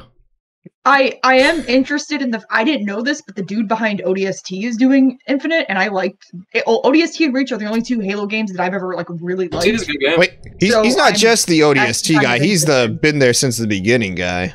He had to come in while they're crunching the hell out of this game. They fired their last creative director. He stepped in. That's the dude that they brought in. Was it Jason Statham? Okay. I wanted to say Jason Statham because I'm watching Fast and Furious.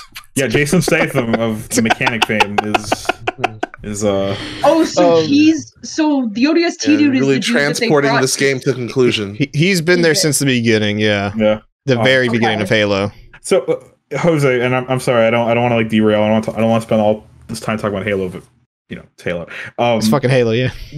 God, it looks like it's borrowing a lot from 5. You know what I'm saying? It's not staying super grounded in like the original 3 Halo games, which is great. What do you think of that? Because I know you and I talk a lot about Halo 5. Halo 5 is the most refined gameplay in that entire series, and I think the series has to evolve. Like, Halo is at the point where it's considered a boomer shooter. Fucking Doom, the literal first if you want to count Wolfenstein, fucking whatever, fuck off. Doom, the definition of boomer shooter is more relevant than Halo nowadays. Halo is the boomer shooter. You're not going to be able to regain that that core pillar of like first person shooters in today's landscape if you're not going to add stuff. And Halo 5 plays like a fucking dream. So if this plays better than Halo 5, fuck it, hell yeah. I don't care for maybe some of like the mission design and nonsense whatnot in Halo 1. That's kind of like a product of its time. As long as this plays great, I'm happy. Yeah. I remember really enjoying Halo 4 when it came out, and remembering just that, and actually really enjoying the anniversary edition. That I know what people love to say, oh no, they ruined it, like over and over and over again.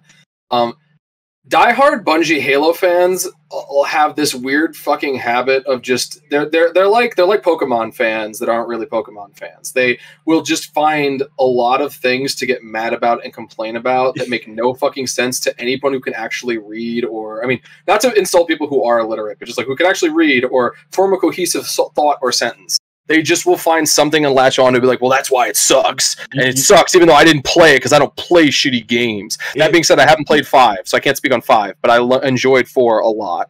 It's funny, Blaine, you say that, because I remember I played through all the campaigns for the first time, because I only played through Halo for the multiplayer. So I starting like last August, Friday night, I have been playing through. We played through every single one. We just finished them. We just finished 5 like a few months ago, and I remember when I got to 4 after finishing Reach, which I think is like the best Halo game. It's a masterpiece on both multiplayer and single player. I'd agree with you in a lot of ways. It's like my favorite shooter of this decade. It's a masterpiece of console shooter design. So when I started 4 and I saw that it was like this really bad Call of Duty campaign clone, I immediately turned on 343 and was like, all right, now I can see why people hate this company. I can see why people hate, because I did not like that design. But then when I played 5, I'm like, all right, now they kind of turned around. Now they're like, they won you back. That's exactly how I feel. Halo 5 is exactly so good. How I feel.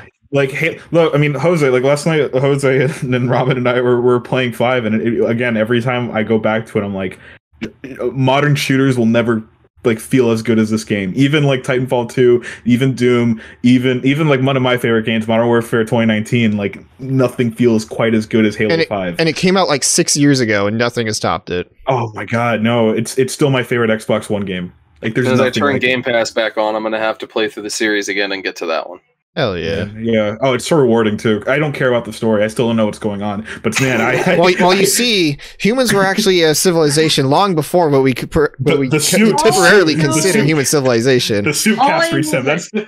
All I know is that Nathan Fillion's there. I want Buck to have his own game. And the woman from Battlestar Galactica. Right, yeah. We got to move on, but his suit does not jack him off. Just to put out. Oh my god. Fuck. Where are my notes? Jose, wait. I'm sorry. And one more. To all of you guys, I want to ask this question because it was weird. Is it weird that they didn't end the show on Halo? What did they end it on again? It was the Arcane game, the new. Oh yeah. That was a weird choice to me. Yeah. Yeah. Not really. Because I know Microsoft probably knew that people were watching that for Halo. So they wanted to give people what they were watching that for. They're like, we're not going to make people wait until the end because I think that's for Halo. I think that's counterintuitive. I also think that, personally, I think that Halo Infinite was a known quantity at that point as well. And you definitely want to end with a pop, and seeing a couple shots of multiplayer of a game that was already supposed to be out isn't necessarily the best way to end the conference, in my opinion. Yeah. Plus, they didn't show anything from the campaign, save for that one cutscene. And granted, at the end of this thing was like a CG trailer. If you're gonna do your whole, and by the way, we have one more thing for you. Like, it makes more sense to do the one more thing, show something nobody's seen before. It should have been trying to build a little bit of hype for that. That one more thing should have been fucking Banjo. I'm pissed. Should have been Blink. Because also it shows off the fact that Microsoft's getting like an exclusive Arcane title when Arcane's so well known for Prey and for Dishonored. This is going to be the first Arcane title that they've started developing solely under Microsoft, right? Yeah. So it makes sense to end it with it. Yeah. All right, we got to get going. Where the fuck are we? I keep scrolling down for some reason. If we don't get to Square Enix, I'm gonna demand we add like another hour on this podcast. We might have to add some time. So we need to start going quick fast. I'm going to go get that demo right now. Yes, quick fast. Redfall. It is a vampire shooter by Arcane Studios. I love Arcane, everything they've done. I'm super down for it. It is not a immersive sim, which is typically what they're known for. It's going to be more on the just action, basically Borderlands side. Gotta do. They're also doing Deathloop, which I think is launching as a PS5 exclusive. Yes. Okay. Yeah, and then they're tied to that contract and whatnot. Looks cool. A little bit out of your typical wheelhouse, but I'm confident that's going to be good because Arcane is good. Even if it's just a CG trailer, that I haven't been this at like, oh damn, I actually think I really need to play this about like an Arcane game since Prey. And even though everybody knows I don't like Prey 2017 anymore, that original CG trailer had that effect of just, holy shit, what is this? I need to play this. Like, this looks like that to me. This just gives me I need to know what's going on here. Let's see. Diablo 2 got a release date. September 23rd, 2021. The fucking balls! Hey, guess what? Console exclusivity or early or whatever it's gonna be. Like, it's that just... I don't like Activision Blizzard. Y'all know that. Fucking... God damn. Swinging that massive Game Pass dick and that massive exclusivity dick. Wait, is it exclusive to Xbox? I don't think so. It's not? I'd have to check. I don't believe so, no. Wasn't that the first announcement of it being on consoles, or am I mistaken? No, they already said when they first revealed it at BlizzCon last year that it's coming out on Xbox and the next-gen Xbox, PlayStation, and the next-gen PlayStation. Oh, well, I'm a dumbass then. Never mind. Yeah, no mention of it. But the fact that Microsoft scored the release date trailer is super interesting to me, because Microsoft's never advertised a Blizzard thing ever, so it's very interesting. I was technically right about the dick swinging then. Continue. Yes, too? Damn. Sorry. Yes, it is coming out on Switch. Diablo 3 on the Switch is very good. Stalker 2, April 28th, 2022. I hope the entire game is in Russian. It looks like it's going to be. It's honestly the best. I'll get to that part after. But yeah, basically, if you like Metro, this is Metro, except without as much radiation and post-apocalypse monsters and whatnot.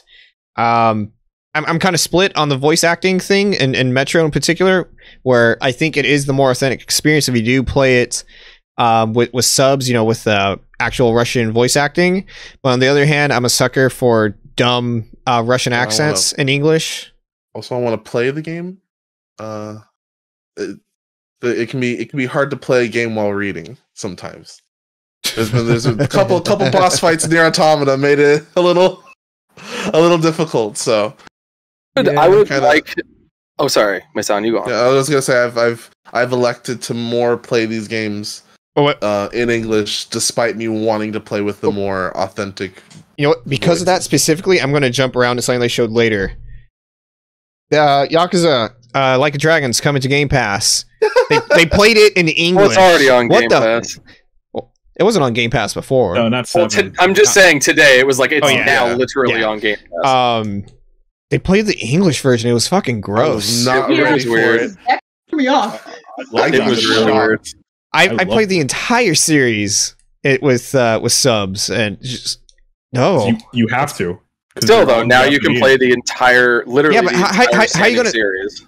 After dumping like 300 plus hours in that franchise, how am I just going to swap to English? You're not going to swap. Exactly. You just click English in the menu like I fucking did when I hate played Like a Dragon. How can you say that while you you do vibrations in your throat and they come out as audible sounds that we recognize as a culture? TJ, it's okay. You chose the wrong choice. It's okay. No, I chose the right choice because the way they swear in that game is so much funnier in English. I love it. It's like a that came up with like the things that they say, like cum dumpster, whatever bullshit. I loved it. I thought it was the funniest thing in the world. I don't want to leave. Nothing. I just heard that the English dub wasn't that bad. We'll have that discussion another time because there's not enough time in this podcast remaining. I just want to go back to Stalker really quick. Like, I as far as the whole like language discussion of should it be this, should it be that? I think we have enough games that purport themselves as the default language being English. I mean, even point in order or whatever. Like, a lot of the advertising for Yakuza 7 in the West was so centered around the English dub. And jokes aside, I'm not trying to talk shit about people for enjoying an English dub, regardless of my opinion of it. I think it is better to see something honestly showing like, hey, this is a game that takes place in Russia. We're going to show the trailer in Russian because that makes sense. And that is how it would be happening if you were actually seeing like this or whatever. The only thing I really have to say, aside from I really would love to see some more like actual gameplay, not so much like either heavily scripted or just like we can't really tell if it's scripted or if it's CG pretending to be gameplay. I also would like to know. This is, I guess, a comment on what Jose was saying. I don't know if it's fair to say that it's you can just expect Metro, but a different like game, because while I haven't played the original Stalker games, I know that those were like a little more complicated than I guess the Metro games. Yeah, it's like you have Stalker, you have Metro as the middle ground, then you have more straightforward. Without trying to say it like ironically or unironically, whatever, the Stalker was considered like a PC gamer's like hard capital G gamer's experience. Yeah, and the more so the reason I use Metro as a comparison is because Stalker is predominant. I don't believe there's been a console version. I could be wrong on that. No, I don't think there ever has. The epitome of Eurojank. Yeah.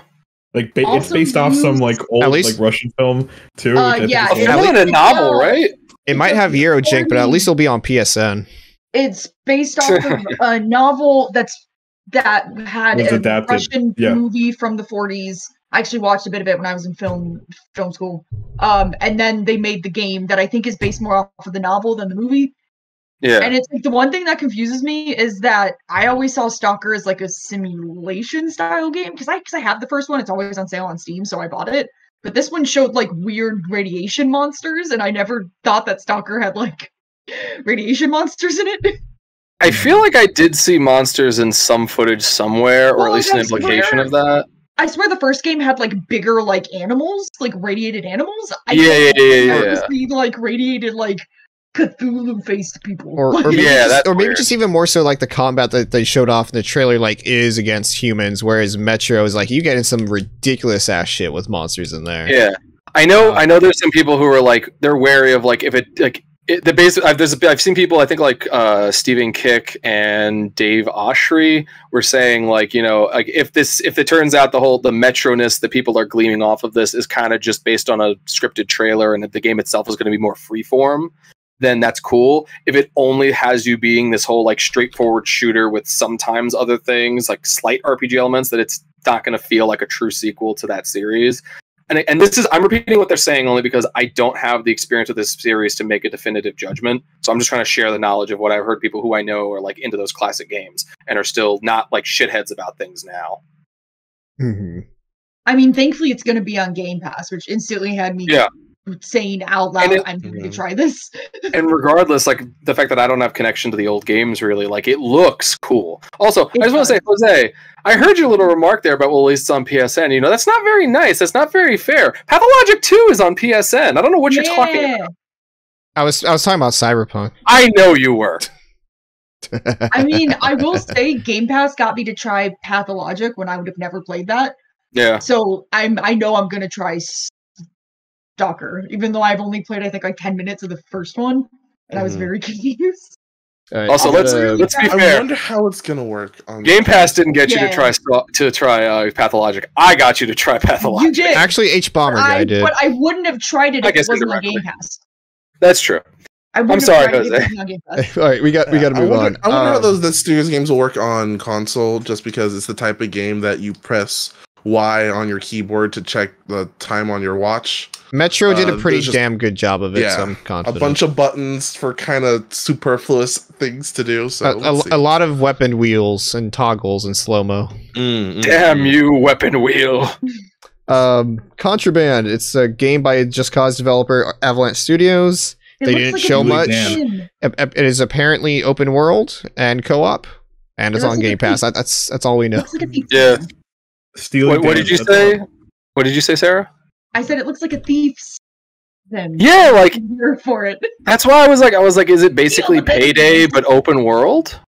And like actually grabbing like physical things, like instead of just cash. And perhaps like bosses. Like I'm just like I'm here for stealing stuff. I'm here for the kleptomania simulator. Let's go. Yeah, I'm interested to see more about it, but it's another one of those like it's just a CG trailer with bare bones, like whatever it is. So we can kind of guess what you're getting into with like just cause and stuff. I'm expecting, or at least like the tone we know will not be serious. I need grappling hooks and tying cars to freeways and seeing them do the thing from Fast 5 where they're just slamming into other cars. There's nothing saying that there won't be grappling hooks in it. Yeah, that's true. Get that money better than Just Cause 4, then everything will be okay. Outer Worlds 2. Next gen only. That trailer was funny. That trailer was funny. Yeah. It's by Obsidian, as first one was. First one was really good. My only complaint with the first one was that this was it was pretty much done by the time Microsoft acquired them, so you can kind of tell it was made on a budget. The areas were pretty small. The hub areas were small. It was very like limited in scope. So now that they have Papa Bill Gates' money, as does his mistress, they should be able to expand from there. Got that Epstein money. It also had Fallout face like zoom in syndrome for when you zoomed in on people's faces, they just wouldn't blink and they just stare at you. But that's like every RPG, isn't it? Like it has like a weird RPG. Talking heads is kind of a standard. That gives me anxiety. When people just stare at you. And also it had like it was fun. Outer Worlds 1 was pretty good. I imagine the second one will be just as good, if not better. As I've already had a good time while I played it. As a lot of people have said, As a lot of people have said, like, it is definitely one of the most honest CG trailers I've ever seen. Literally, with the whole, like, we're going to tell you exactly why this is, and you know that. I will admit, though, if it wasn't Obsidian making that kind of joke, I have a feeling that I and a lot of others would just be like, this is stupid. Like, if Gearbox made a trailer like that, we'd be saying, this is fucking... Fuck Gearbox like that. Like, on Twitter, like, fuck Gearbox. I'm confident that the development team behind Outer Worlds does significantly less cocaine. Yeah, or going to medieval times, for that matter. Yeah, talking about less magic tricks. The magic trick, bro, I swear. Oh my god. Jesus Christ. Sea of Thieves, very suitingly, is getting Pirates of the Caribbean crossover with okay, Jack Sparrow. But it kind of makes me want to play Sea of Thieves. It did not make me want to play Sea of Thieves. I love Sea of Thieves. I love playing Sea of Thieves with my friends. It's great. I have not played it. It honestly looks very fun, and I also saw a very happy crab in that trailer. Mm-hmm. There was like a little very happy crab. My only problem with Sea of Thieves, I'll do it. With Sea of Thieves is kind of the fact that there's no real progression. And you just kind of do things. It's great for like an hour, and then you're kind of done. Well, now you can do things. Are we talking about Destiny or Sea of Thieves? His Grinch fingers, he's got them. They modeled them specially for you. Yeah. Sorry, the Stranger of Paradise demo downloaded. Hope it's not broken. Let's see. I've not played. I have not played the first game. Psychonauts 2 looks good. The biggest note I have for this, I didn't realize Rasputin's voice actor is the same dude that does Invader Zim. So anything with that voice actor is pure gold. I'm a play it purely because of that. His talent has not diminished. He's just gotten better and better at his craft. Like so before when we were like, people were like, what was it? People were like, oh, people were, or Souls fans are mad because they have to wait 2 years for a Souls game. I'm just like, bitch, I have been waiting 16 years for a Psychonauts 2. That game, while ending pretty definitively, still ended also on a thing of like, hey, by the way, we can do so much more and we want to. And they never did because nobody wanted to give them money. And now they have the money and it looks exactly like what it should be. Like more Psychonauts, but with a bigger budget with more polish. Hell yeah. Finish the first it's gonna be a 4K GameCube game, and that's exactly what it is. Hell yeah, that's nice. Yeah. You're gonna have collectibles again. The Figments are in it. You're gonna have 5 different kinds of collectibles, and you know your ass is gonna have to go back to those levels to find them because of progression blockers, just like in the original game. Someone check on Balan Wonderworld. Oh no! I think this is the best thing that Tim Schafer could have done for that studio was go with Microsoft. Instead of doing another couple million Kickstarters. Especially because a lot of their older games, because Full Throttle, Day of the Tentacle, and what's the other one I'm thinking of? Grim Fandango. And Grim Fandango all got Game Pass releases, which just means more people are going to play those classics. I actually need to play all of those. I've played little tiny bits of Grim Fandango. I've looked at stuff from the other two. I know I need to play them. I am so glad that, like, again, I hate corporations. They're not your friend. I really do love, though, that Double Fine gets to have this benefit of like, okay, we got Microsoft money. We can just make cool shit again. Yeah. What do you mean corporations aren't our friends? Elon likes cat girls. Well, hold on. Sarah, what were you saying? The fact that Microsoft bought these studios, but they're staying really hands off and just being like, here's the money to make what you want to make. Yes, fuck big like corporations, but good on Microsoft for not doing like a hostile takeovers of these companies and just being like, hey, we know you want to make this thing, or like how they're doing with the Ninja Theory. Hey, we know you want to make this studio based around making games around the subject that you didn't think anybody wanted. Here's all the money in the world to do so, and we're not going to touch anything that you make. We're just going to publish it. Here's the exact opposite approach compared to like EA, which was literally just like, we're going to slowly make everything just make Call of Duty because that. Yeah, it's good on Microsoft for knowing to stay hands off, for just being like, hey, you guys want to make what you want to make. Here's the money to do so. It just has to be on Game Pass. It has to be Xbox exclusives. So it's like, and really quick before we're done with Microsoft 2 indie games that we didn't see that I was very sad about. Nothing about Scorn, other just than the confirmation it's still coming out this year, which I don't believe, because no offense, but that development team is very small and they're very like, we're going to make this right or we're not going to put it out at all. So I don't think we're getting that game this year, but we saw nothing of it. And Microsoft's like billing that as one of their top indies that's releasing on Game Pass, and nothing on Hellblade 2. Which, again, they can take their time. I want them to take their time, both studios. Just really surprising that Microsoft didn't show off Hellblade 2, and it was the first Series X exclusive game that they showed. Were you going to say? I mostly hear about Scorn because of Easy Allies. Yes, oh my god, those ads all throughout 2016, 2017. Scorn, what is it, the textiles. the gothic horror, the tapestry. Again, good on Microsoft for giving these studios, like tiny studios, money and just being like, hey, your game's a weird H.R. Geiger love letter when the ground squelches when you step on it. Here's $2 million. It's a hell of a shift from the Don Matrick years. I think Xbox should be very proud of how they're handling these acquisitions and how they're giving people creative leeway and allowing them to delay as needed. It's all a portfolio now with Game Pass. That's their thing. No, yeah. What threw me about that was like when they got to the end and we're like, we've talked about all these games. We've talked about 30 games and we're going to talk about more. And when Scorn was on that list, my brain just went like, wait, was there a Scorn trailer? And I just somehow didn't notice it. And then I realized, they just posted that it's still coming out. We got to blaze through these. Team is very not quiet, but they like to stay silent until they actually have something to show. That's what I kind of figured following that game for so long, is they're that type of team where we're not going to show something new unless it's substantial. And they'll pay for the advertising.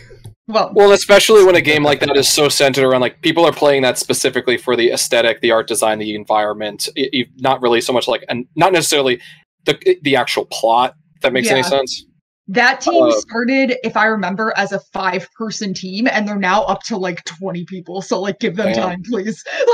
All right, we got to move on. I'm sorry. It's all good. Microsoft Flight Simulator finally coming to console. Probably a good thing because it's really demanding on PC and doesn't work for a decent amount of people. That's another. It's not something I wanted, but I'm really happy because I know people want it. I wish. I hope. My sinkhole in the middle of the earth. In my deepest wishes and dreams, I will play that game if I will buy an Xbox to play that game if the sinkhole exists. Can't wait to get drunk and fly into my house. Jesus Christ. Also, they're adding military planes. That's confusing, but okay.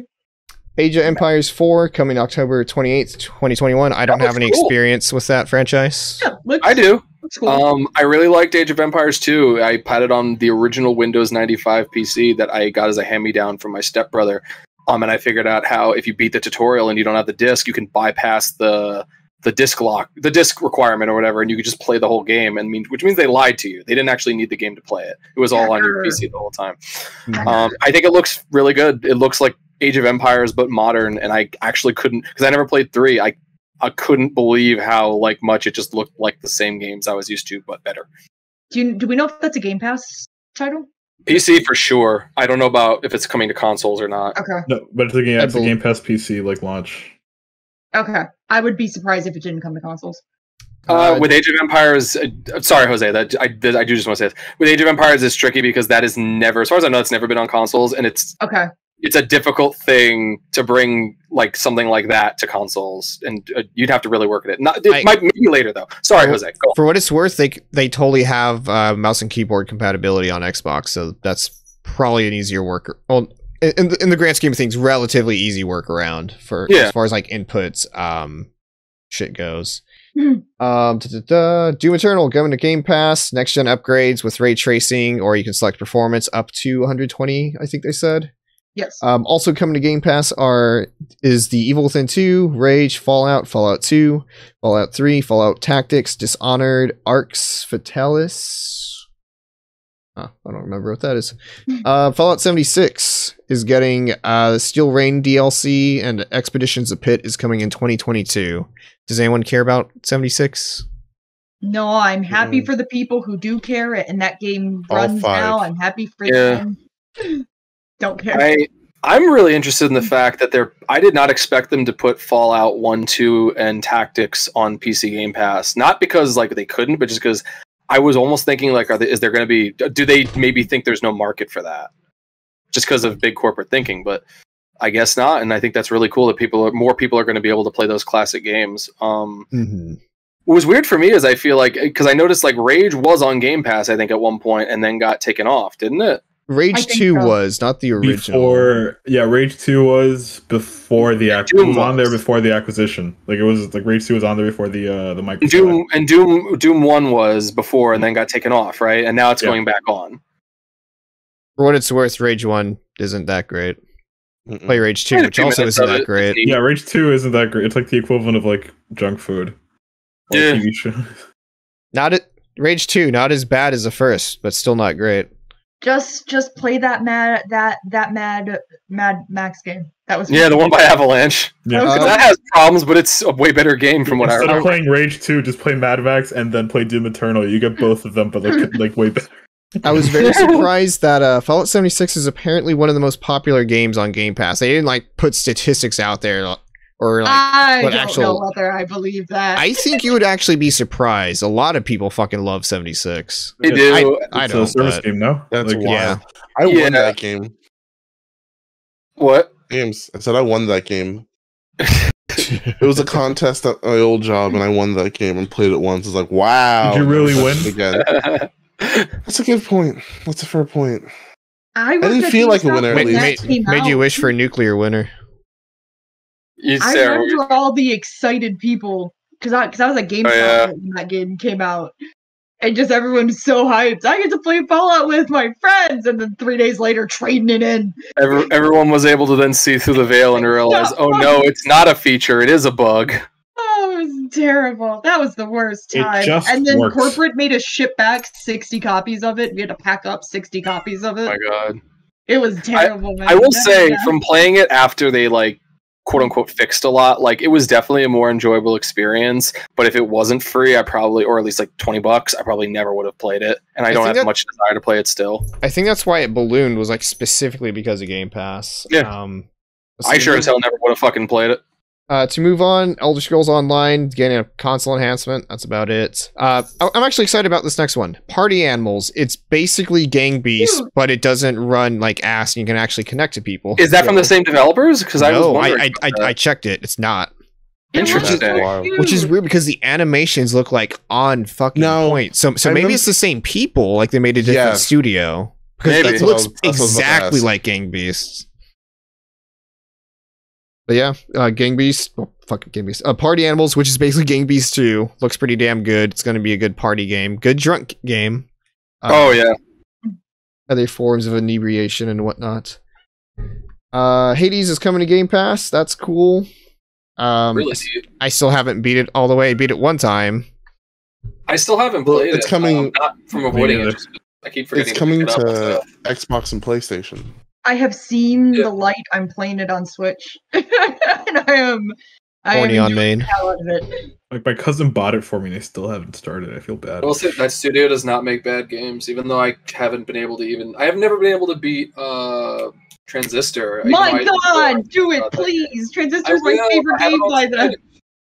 Backlog is too big. There's a button. It's not a backlog; it's a collection.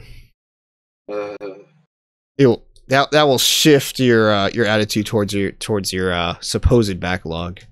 You'll embrace it. Plague Tale Requiem, Plague Tale 2, basically. I'm stupidly excited for this. They didn't show too much in the trailer. It's just kind of like a tease for the story. Bunch of rats. Many rats. Freaking World War Z wave of rats. That first game is like one of my favorite games from 2019. Like if you take like I think I was talking about Alan Wake in the same regard, where if you take like any specific element like out of context, it's probably not that great in of itself, but when you combine everything, whether it's the narrative, the pacing, the gameplay, the way each of your verbs kind of like intermingle with one another with different factors and variables in the environment, it creates like the tightest fucking game I've played in a fucking really long time. So I'm super excited for a sequel. Plus, probably playing Plague Tale 1 in the middle of a pandemic might have been a bad idea, but it was cool. I played Pathologic 2 in the middle of the pandemic, and boy, that was cathartic in the worst way. I had to stop playing Days Gone in the middle of the pandemic because I almost cried. I'm like, yeah, I can't do it. Did we all play different, really bad idea games to play in the middle of a pandemic? I played Resident Evil 3, and that game starts with a bunch of news stories about a pandemic. I remember in Days Gone, there's a scene where like guys in hazmat suits were like queuing up people, and I'm like, oh, here in Florida, we just got those checkpoints. Yeah, I'm not gonna play this game. I'm not playing this game. Let's see. Slime Rancher 2, Xbox exclusive. Never really played the first one. It's so good. I'm so excited. It looks cool. I know nothing about it, so I'm happy for people that are happy. You throw slimes in pens and it makes bigger slimes. That's cute. They're so cute. Atomic Heart Atomic Heart looks pretty cool. It's a sci-fi shooter with a lot of robots and psychic powers, but not much of a story, but definitely going to keep an eye out for it. Without like the bad politics. Yeah, it looks like BioShock and Singularity almost. The game I have not played. Have come out and said that BioShock was an inspiration. I can't wait for the game to both sides me. Oh, the protesters were just as bad. Think about it. Christ. Replaced. Game Pass, Xbox exclusive. It's that 2.5D game. It's got the cyberpunk kind of like thriller aesthetic. Apparently, cool. the story of it, they haven't said much, but it's about an AI being forced into a human body, and I'm just like, give me that cyberpunk shit. Let's go. Oh yeah. Well, I guess that's 2 cyberpunk games you can't buy on PSN. Well, because you can get it on Game Pass free. Because it's Xbox but I will exclusive. most likely buy it because I feel weird playing indies on Game Pass. I'd rather give them the money.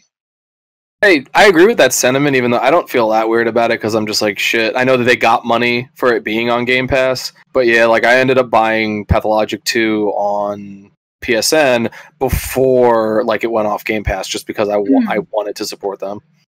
And it looks good. The 2.5D style, like my brain almost didn't register for a minute that it was 2.5D or whatever, or 2D HD or whatever. Like, then when like the hotel thing where they were climbing it and the one, I was like, oh, these are like actually like fully rendered 3D backgrounds, but they're blending with the 2D. That's incredible. Oh, also CJ, if you need to cut out at any point, since we're going a bit over, feel free to. Good. The beauty of unemployment means I don't have anything to do tomorrow morning. Our code word is for you to just flip me off. That'll be your code word for I gotta do. That's when I have to dip. Whatever. Are you saying that I've been typing messages in chat for no reason? What like? Well, I was gonna say, like, what if I wanted to flip you off just because I really wanted to? Like, is there any way I can do it without like it meaning I have to get off? Yeah, you have to dab first. Okay, you know what? Never mind then. Oh my god. Shit. Let's go through these. We want to. The Ascent comes out July 29th. It's on Game Pass. So next month. It's an isometric co-op shooter. Yeah, it reminds me of Alien Swarm. Yeah, like just some kind of dungeon crawler, kind of, sort of. Looks neat. Let's see. So I think that's about it for the Xbox showcase. We did. What was it? What was Redfield? No, that's Chris. Mm-hmm. Shit. Redfall. I know it's Redfall. There we go. Not Redfield. Yeah. It's Back 4 Blood, the vampire version. Basically. Possibly, and also possibly Borderlands. It's Borderlands. Back 4 Blood, like Rainbow Six Siege. You got a sniper with a bird. You got a woman with powers. You got a turret. It's Borderlands. Oh my god, you're right. Edgar Allan Poe, which I'm here for. I mean, you have a little robot named Wavon, so I thought that was pretty fucking funny. Oh, it's named Wavon. I thought she keeps saying Wavon, so I don't know if like that's. I know. Oh no! I know. Sorry, I just talked over both of y'all. That was not very cash it's money. It's all good. Square Enix conference. I'm gonna get some of the smaller stuff out of the way, and then we'll go to the stuff. It's me and Sarah's time. Something like that. Legend of Mana coming to PS4, Switch, Steam on June 24th. Kind of weird that it's excluding Xbox, but JRPGs typically sell better on Sony platforms. You forgot to mention that the Xbox is getting a JRPG. Don't remember the name of it. But yeah. Telling me it's by the Euclidean something. From the Suikoden creator. Yeah. Nice. Those also look really, really good. Sarah, I was gonna ask you, is that the fucking those are the games that I was making fun of the developers for being cowards with their female monster designs? One is a big tiger man, and then one is like a tiny little tiger cat girl, and it's like, bitch, you could have made a buff. Remember?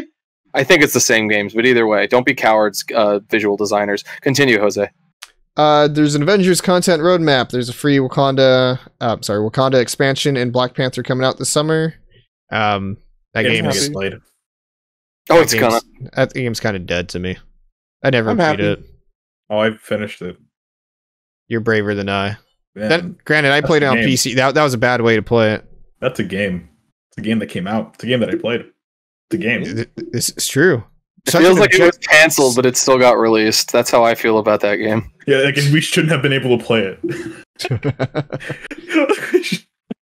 Let's see. There's Babylon's Fall. It's developed by Platinum. It's a live service co-op action game, which is kind of out of left field for Platinum since they typically make character action games, single player and whatnot. Unfortunately, it seems like the combat, a lot of the combat seems to be less interesting now too.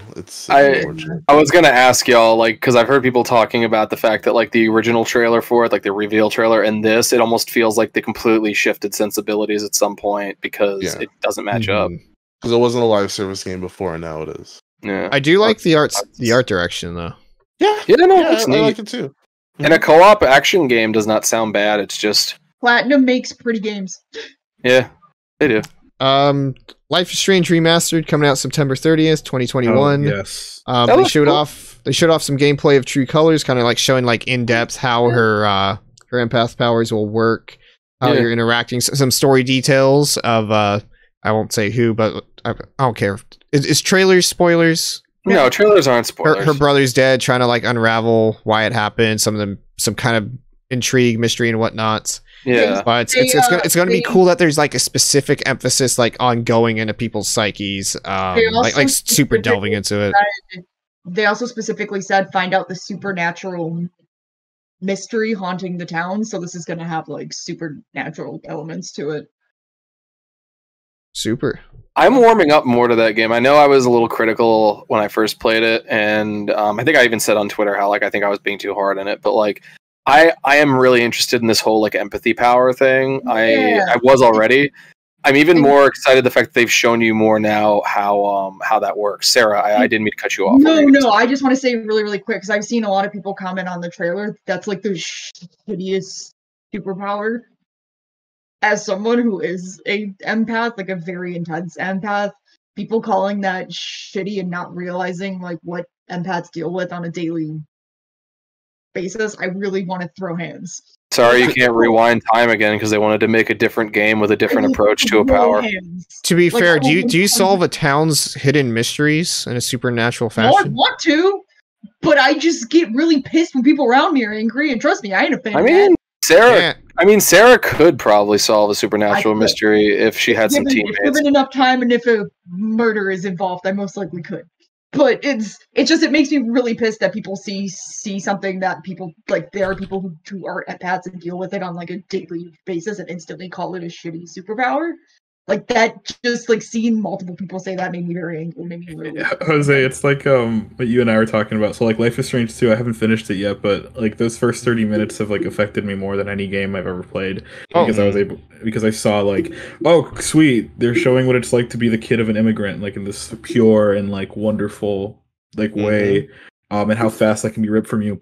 And Jose and I were talking about like, you know, oh yeah, people probably bitch and moan that it's like, why are the races so cartoony? It's like, yeah, that's what it's like being a Latino in the United States. Like, so I get it. Like, yeah, people don't know. I'm very excited for this game. I really am. I've warmed up. Have you guys played Twin Mirror? No, like, was it good? I reviewed it highly. I liked it. I think it's because it's like one game. It's not multiple episodes. What I liked about it is that very few games will, you know, look like a movie in that like, okay, the cinematography is like shot from different angles. Just, the dialogue's very good. The use of incidental music is like perfect. It's a solid game that I really dug, and I think if you go on Metacritic for the PS4 version, I'm like the highest score. Like I they got the highest score there. It's a solid game, and I'm excited. I still have to play Tell Me Why, which is on Game Pass also, but I'll figure out. I never got it. Is one of my favorite games of last year. It's beautiful. I think the way that they released it was one of the smartest moves ever, which was just weekly instead of just like waiting like months. They were like, oh, here is episode 1. Episode 2 comes out next week on Friday. Episode 3 comes out the other week on Friday. Like, it literally was the best. And I will say what that studio does, because, like, kind of what Team Ninja Theory did with Hellblade. Seeing a game that handles something that doesn't normally get handled in games, such as empathy, and putting it in a way where they're still teaching people about it, but also showing it in this like supernatural light, being able to, but like basically taking what empathy and empaths actually are, but making it in like a weird supernatural sort of realistic way, to me is incredibly cool. And I think it's going to teach people like kind of what Hellblade did. You see what it feels like, how some of your friends are like, oh, like, yeah, you see how that person's angry and how she felt angry because of that. Like, that's how I feel when people are sad or people are depressed around me. I'm going to feel that. Like, I just think what they do with the entire Life is Strange franchise is incredibly, and I think they've learned as the games have gone on, including Tell Me Why.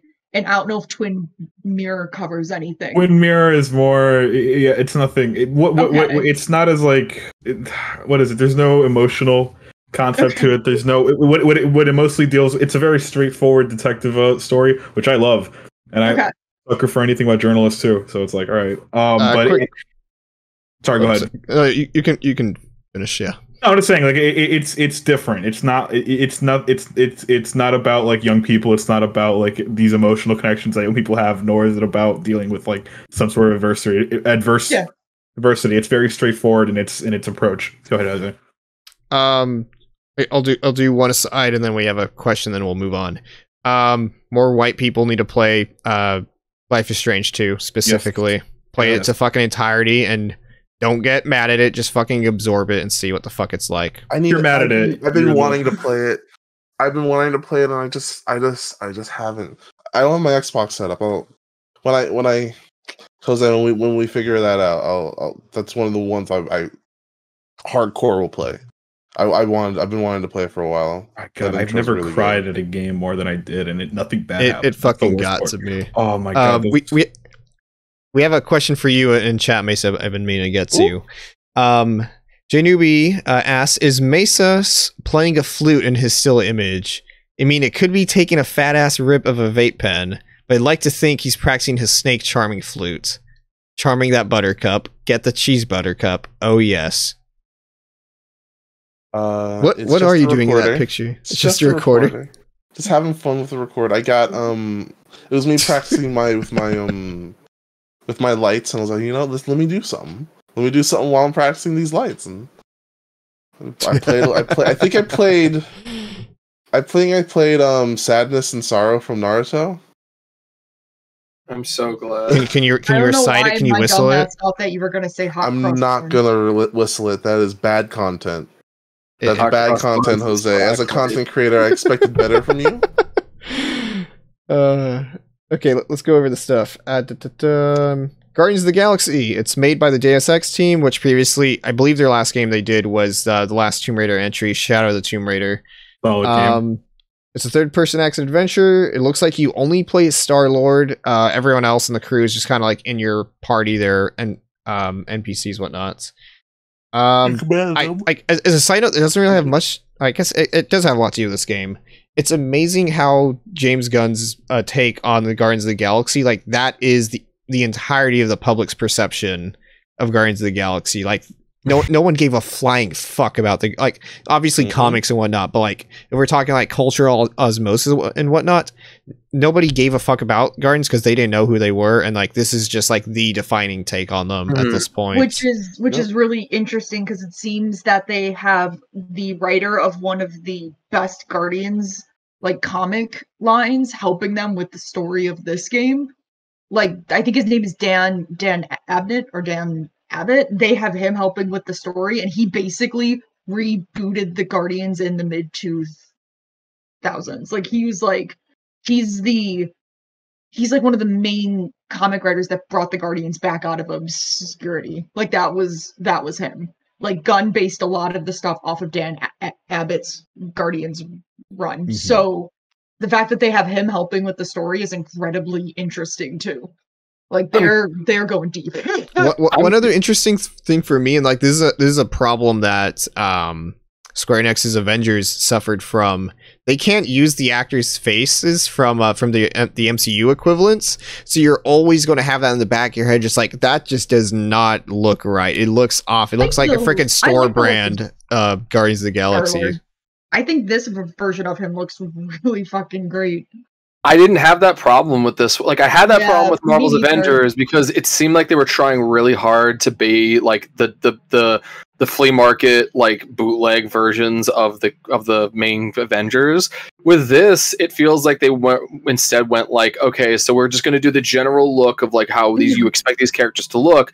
But I don't know if they interpreted them based on versions of the comic. I don't know if they just went crazy with it, but it doesn't. I'm not thinking in the back of my head, oh, that's just not Chris Pratt. I literally go like, this looks like a different take, and I'm enjoying it. Surprised at how much this looks like a game I want to play, despite how critical I have been over like Marvel's Avengers and a lot of Marvel content these days in general. I don't want it to be a Destiny clone. Please fucking no. I don't think it's going to be. No, the fact they stressed that. Sorry, Sarah. Do you mind if I say it? Yeah, go ahead, please. They stressed that like this is a third-person action single-player experience. They like almost went out of their way to say this is not a multiplayer co-op game. This is a single. You play. It must have said 5 times. You play as Star-Lord. You only play as Star-Lord. I like. While it would be nice to play as the other characters, it's interesting to see that commitment of like we're going hard into single player and we're making this like a fully fleshed out single player experience first and foremost. Very Plus, happy. I like that. I like that you have full control over like Star-Lord reacting to certain things. Like I love that. I saw this.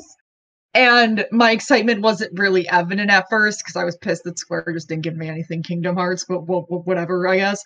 But like it's the Guardians game that I never knew I wanted.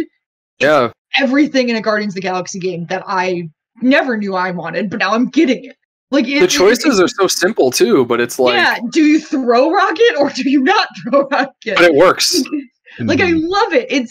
It looks so much fun, and it also like because Guardians of the Galaxy was the first Marvel comic that I really got into even before the movie came out, and the fact they have a writer like Dan Abbott who dug into Marvel's like obscure character line, helping them with this, and like Eidos being like hinting at the fact that they dug deep too. I am so excited to see like who could show up in this if like Marvel gave them like a Howard the Duck. That's all I want. Oh my god! Howard the Duck cameo I mean, he could. When the planet started moving in the demo, I was just like, are they gonna fucking just have Ego be there for no fucking reason? Like it's just like it looks so good, and I can't get over just how better than the Avengers this looks. Like almost like it feels like the game was supposed to be before they changed it into a looter shooter. And like tugged at their collar a bit and was like, oh, we can't do that. Like. And they were like, "Oh no, oh no!" And it looks like they didn't do that. And I've seen online that a bunch of people are really sad that they're not doing a Deus Ex like Human Revolution 3. But I almost feel like that could happen once Guardians is done. Like they're like, "All right, Guardians is done. We're gonna do that third day Deus Ex game that we forgot about." I think to be fair to that community, when they got shoved onto making the third Tomb Raider game, like I think a lot of people just had their expectations that they were going to immediately go back to Deus Ex. And as much as I love those the 2 latest Deus Ex games, they're like beautifully fucking designed on every conceivable front. They don't. I want to say they didn't sell well, but then again, Square Enix went through a very big period of just like, if you don't sell fucking 15 million units in the first week, you're a fucking failure. So I don't know. Yeah, that's why Tomb Raider. That's why Tomb Raider never does well. Mm-hmm. Yeah, that was the big downfall. Was that a lot of people loved Deus Ex? Like, I loved those games, but they didn't sell because sadly, a lot of people didn't play the original Deus Ex. I didn't ask for this. But, I mean, it looks really cool. And also, it's just using licensed music in, like, the combat, which is so fun. All right, like, we gotta move on. Let's talk about, what is it? Stranger of Paradise, a Final Fantasy Origin. Yeah, is it Blaine and Mai's time? So it's made by the Ninja Gaiden team, Team Ninja. It's out 2022. PS5 demo out today. Definitely more in the vein of like an action brawler. I put asterisk on that. Asterisk. Apparently the new download's having similar problems. Oops. But, yeah, looks more in the line of like an action brawler or whatnot. It's not as chaotic, or it doesn't look like necessarily as in depth. It's like a Devil May Cry, maybe more so is like early God of War. Those first it's three, first four. Almost like Neo to me, like how Neo looked like.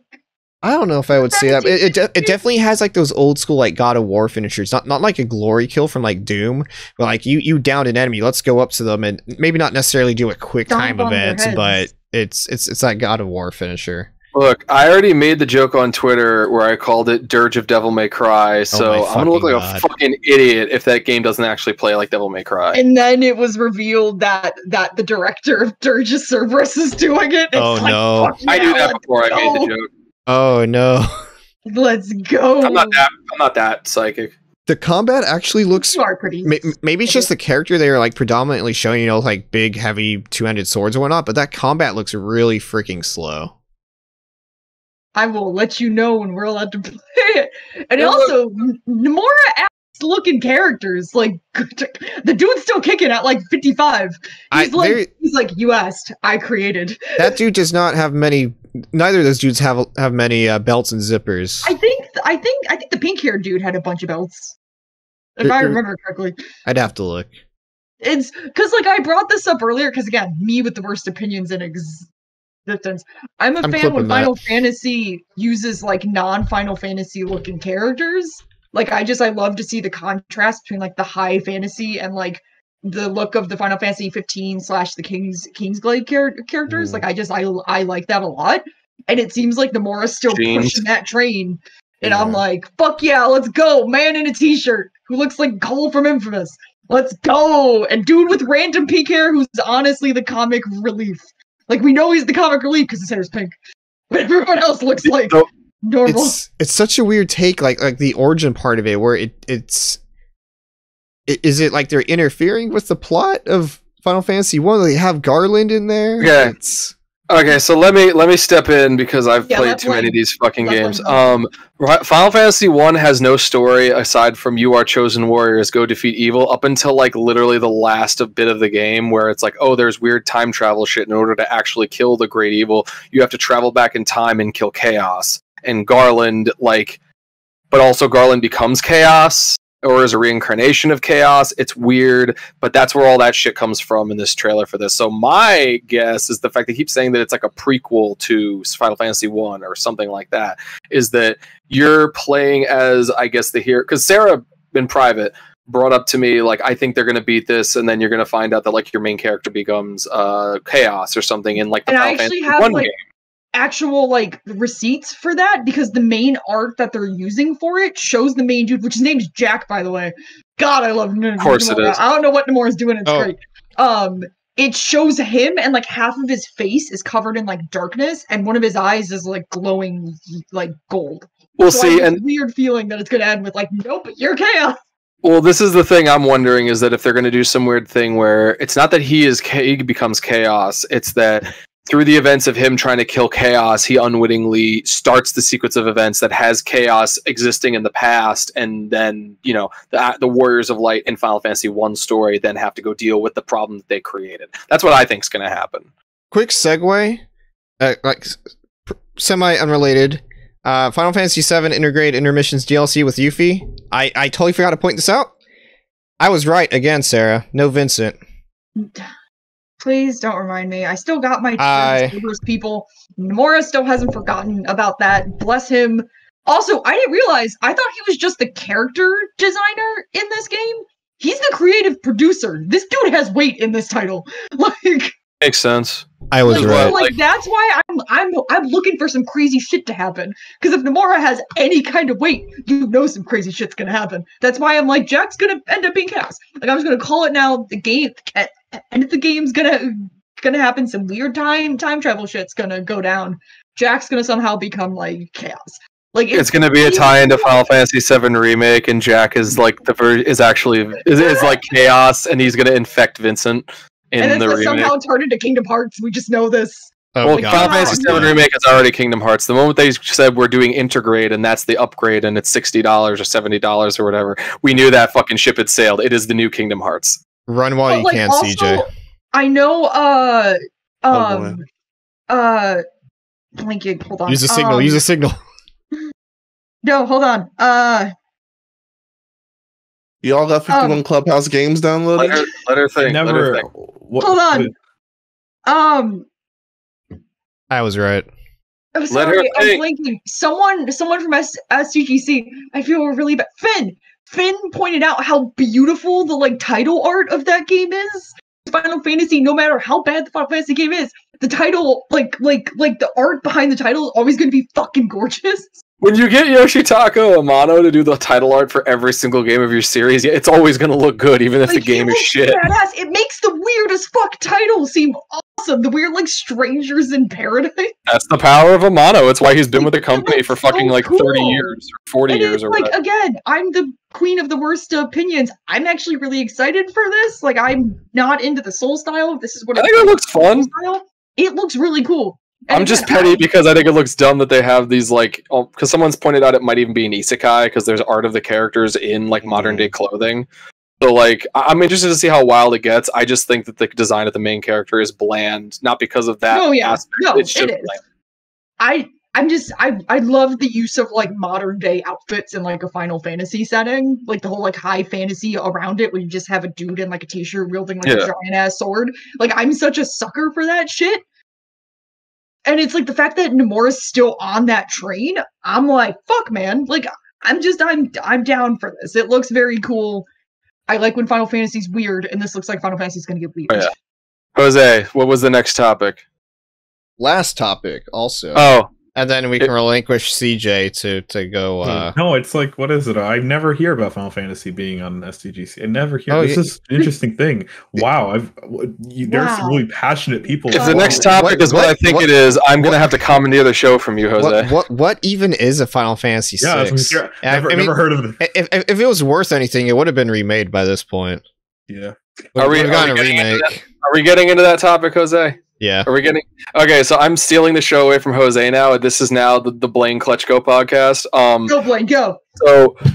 So I watched this happen, and I felt myself get more and more excited. Oh my god, it's real! Oh my god, it's true! Oh my god, they actually are making it, and that wasn't just some weird bullshit like every other time I see people on the internet talking about shit. And I see, oh yeah, the Final Fantasy 1 through 6 is pixel remake. Yeah. Only on Steam and mobile, and by the way, some clips we're showing look like they're from the mobile ports, and I just felt I've never felt myself lose every bit of excitement I had been building for months, if not a year, since I predicted that they were going to make this kind of a collection, fall out from the bottom of my stomach. I felt like everything I had known to be true and good in the world had become terrible. And then I dialed myself back for a second, and I actually stopped being an idiot and looked at what everyone was talking about with the thing and realized there's issues with this. There's a lot of issues to be said about this collection because it's not even really a collection. It is going to be released separately because Square Enix they're now addicted to the Kingdom Hearts method of make as much as you can and price it as high as you can so you can make as much money as you can. I fully expect people. I said this on Twitter half as a joke, but also half realizing that this is probably going to come true. They're going to fucking release these games for probably $20 to $30 a pop on Steam and mobile and have maybe a bundle of them for like $60 or $70 when these games should be all together for like $40 at most. When I was complaining about the fact, it's only Steam and mobile and the ports are probably not going to look that good or whatever, I did some more looking into it. I think, and if I hit a point where someone wants to chime in, please let me know. I don't mean to overtake the entire show literally, but looking at the comparison of sprites and whatnot, it seems like what they want to do is they just want to do a streamlined look that is going to look better on HD TVs and not have to people essentially go, do I do pixel perfect and do I risk, like, if I have a flashing effect, destroying my TV? Literally, the last time I played Final Fantasy IV, I thought I broke my fucking TV screen because I had a permanent blink effect of a character's art flashing and it wouldn't go away for like a day and a half. It looks like they want to instead have like a pixel style that's going to up-res better and look more akin to what the original sprites looked like. Mr. Donnie on Twitter made a really good point that there have been times in the past where something that was originally announced by Square to be like an X exclusive, or just they didn't like lying by omission. They don't say that it's coming out another thing. Final Fantasy VII Remake, I think, was originally they didn't say anything, and then at the very, very end, it was like exclusive to PS4 until X, but they didn't say it was coming to Xbox or whatever. I feel like Octopath Traveler too. Octopath Traveler for the longest time, yeah. Dropped on Game Pass. Yeah, with no warning or anything. Yeah, nothing. So based on my conversation with him, it is possible that they could announce either a Nintendo showcase on Tuesday or on a completely different date. Like, oh, by the way, it is coming. Maybe they want to wait till Nintendo's is tomorrow. Done. I know Nintendo's is tomorrow. I thought it was Tuesday. I thought it's tomorrow because it's already Monday. Yeah. Like, I mean, you're right, Sarah. It is tomorrow. But for me and CJ, it's already Monday. That's true. Oh, man. Time is meaningless. Monday. Yeah. But no. It's not 2021. It's 2020 part 2. I still stand by me going, Square Enix, what the fuck? Because literally, I almost feel like you should have just not announced this if you weren't ready to actually show like more screenshots and more like, this is what it is, this is what's going to be, this is what it's going to be on, how much it's not necessarily even how much it's going to cost, but or if you're going to not do that, just say like, do the way I thought it was at first. Don't flash a whole bunch of things. Just say Final Fantasy 1-6 collection coming at some point and be done. I half expected it to be like it's on eShop now. I got my hopes up really high for this one. And I learned the hard way you cannot trust Square Enix on anything. From my perspective, I guess like I'm not necessarily invested in the first 6 Final Fantasy games. I literally came on with 7, played 9, 10, and kind of went on from there. I understand that these games are incredibly important to certain people, mutuals. I think like all of us except for Mesa or that talk to and whatnots.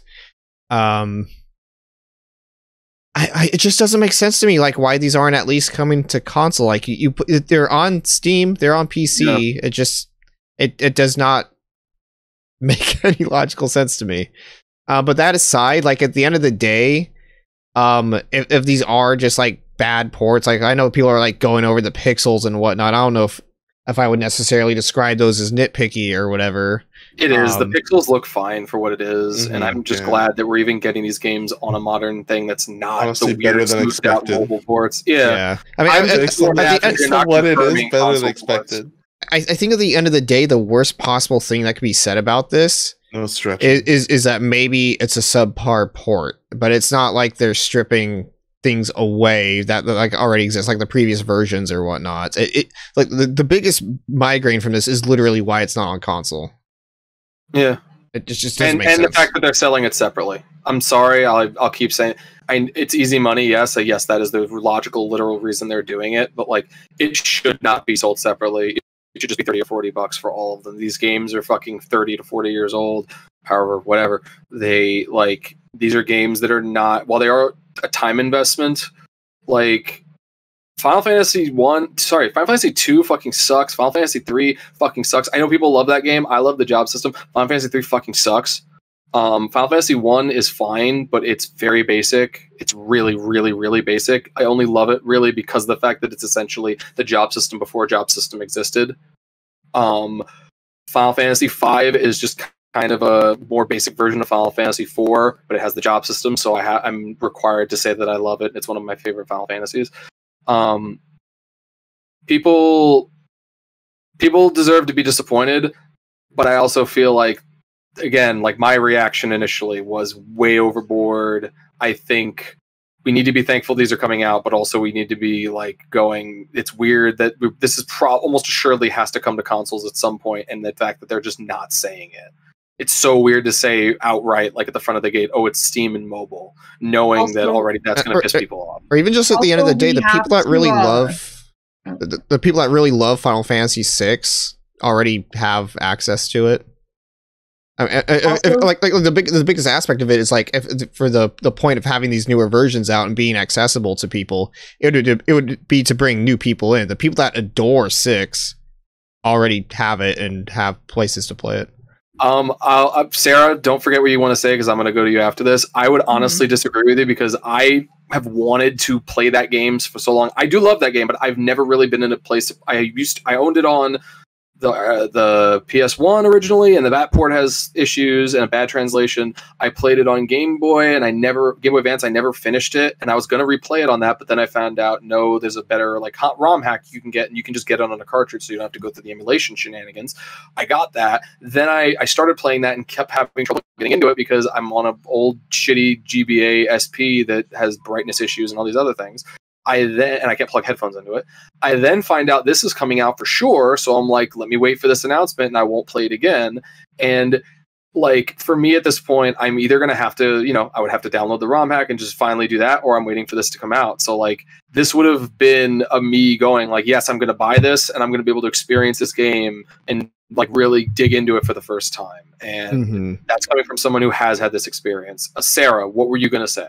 I just think we should also point out that, and of course, like, obviously people know this, but all of us here truly believe, and yes, you can be disappointed in something. The whole Platinum Games thing for me was definitely a disappointment, but please don't go attacking studios and developers. Please. Like, just, because I was seeing a lot of people attacking Platinum Games and, like about, like, attacking developers, and I know people are saying this about the Final Fantasy games, too. Like, please do not attack individual developers on Twitter. Please don't attack, like, PR people. Please don't attack, like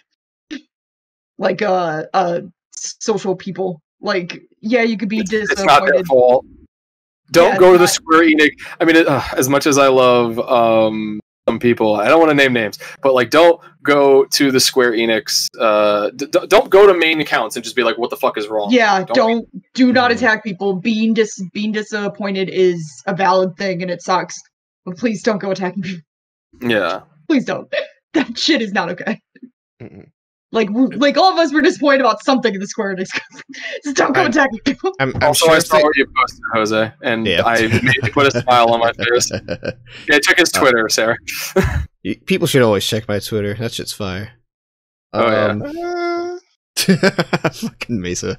I'm sure everything about this entire situation with a port would have been easily remedied if they just put a wiener dog in there named Chorizo. It would have blown over. Absolutely. or a gun that shoots CDs that have the Macarena on them. Oh, fuck. Oh, I forgot about that. That's the only fucking Spanish song that white people know that isn't fucking Despacito. Are you fucking kidding with the Macarena? Wait, hold on. Are you forgetting the classic, oh god, what was it called? You're gonna say something like really like patronizing. No, I'm not gonna say anything patronizing. It was I think it was a Ricky Martin song. Oh, Living La Vida Loca. It was either what's the one? Getting naked and go dancing in the rain. That's Living La Vida Loca. Yeah, that is Living La Vida Loca. Okay. And they're fucking hate white people so much. I know, right? There's a lot to hate. Hashtag same. I know the feeling very well. Based, am I right? You don't channel it very much, Mesa, but when you do, oh, you have. When I look at a song that I've heard as a child, and all the comments are at least these white teenagers talking about smoking weed, it doesn't help. I get angry. Welcome to the after show hour. Today's topic. Yes, white people. What to do with them? What? Curb your white people. Jesus Christ. Anyway, that's been the show. That's basically everything. Thanks for hanging out on the show. For everyone watching, everyone actually on the show also. Thank you, Sarah. Thank you, Mesa. Thank you, Blaine. And thank you, super duper special guest who is always welcome on here at any given point in time. This is probably my favorite episode we've ever done, CJ. No, don't say that. Come on. It is. I'm going to give you compliments till you blush. No, I appreciate that, Jose. I'm happy. I'm glad I met all of you. This is a good time. This was a very good time. My first podcast in a while. I appreciate it. This is nice. This is fun. It's always good to be with a fellow Halo 5 appreciator. We got to stick up for each other. We do. The ethnic background stuff, like, forget that. That's unimportant. We Halo 5 appreciators are truly the most oppressed class in all society. Goes above my heritage.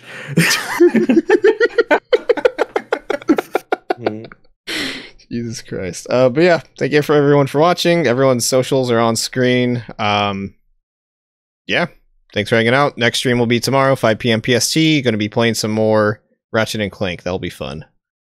Yep. Adios. Bye-bye. Loco, Pollo. What else does Vega say? What was he? Pendejo. Yes. My favorite word. Cabron. Oh man. Oh, that's you know what it was? You know what that was for me? Oh no. It was Luke Cage season 2. Oh, it was so bad. I didn't watch it. It was so bad. Some of the worst Jamaican accents I have ever heard. Jesus Christ. That's the show, everyone. Bye-bye.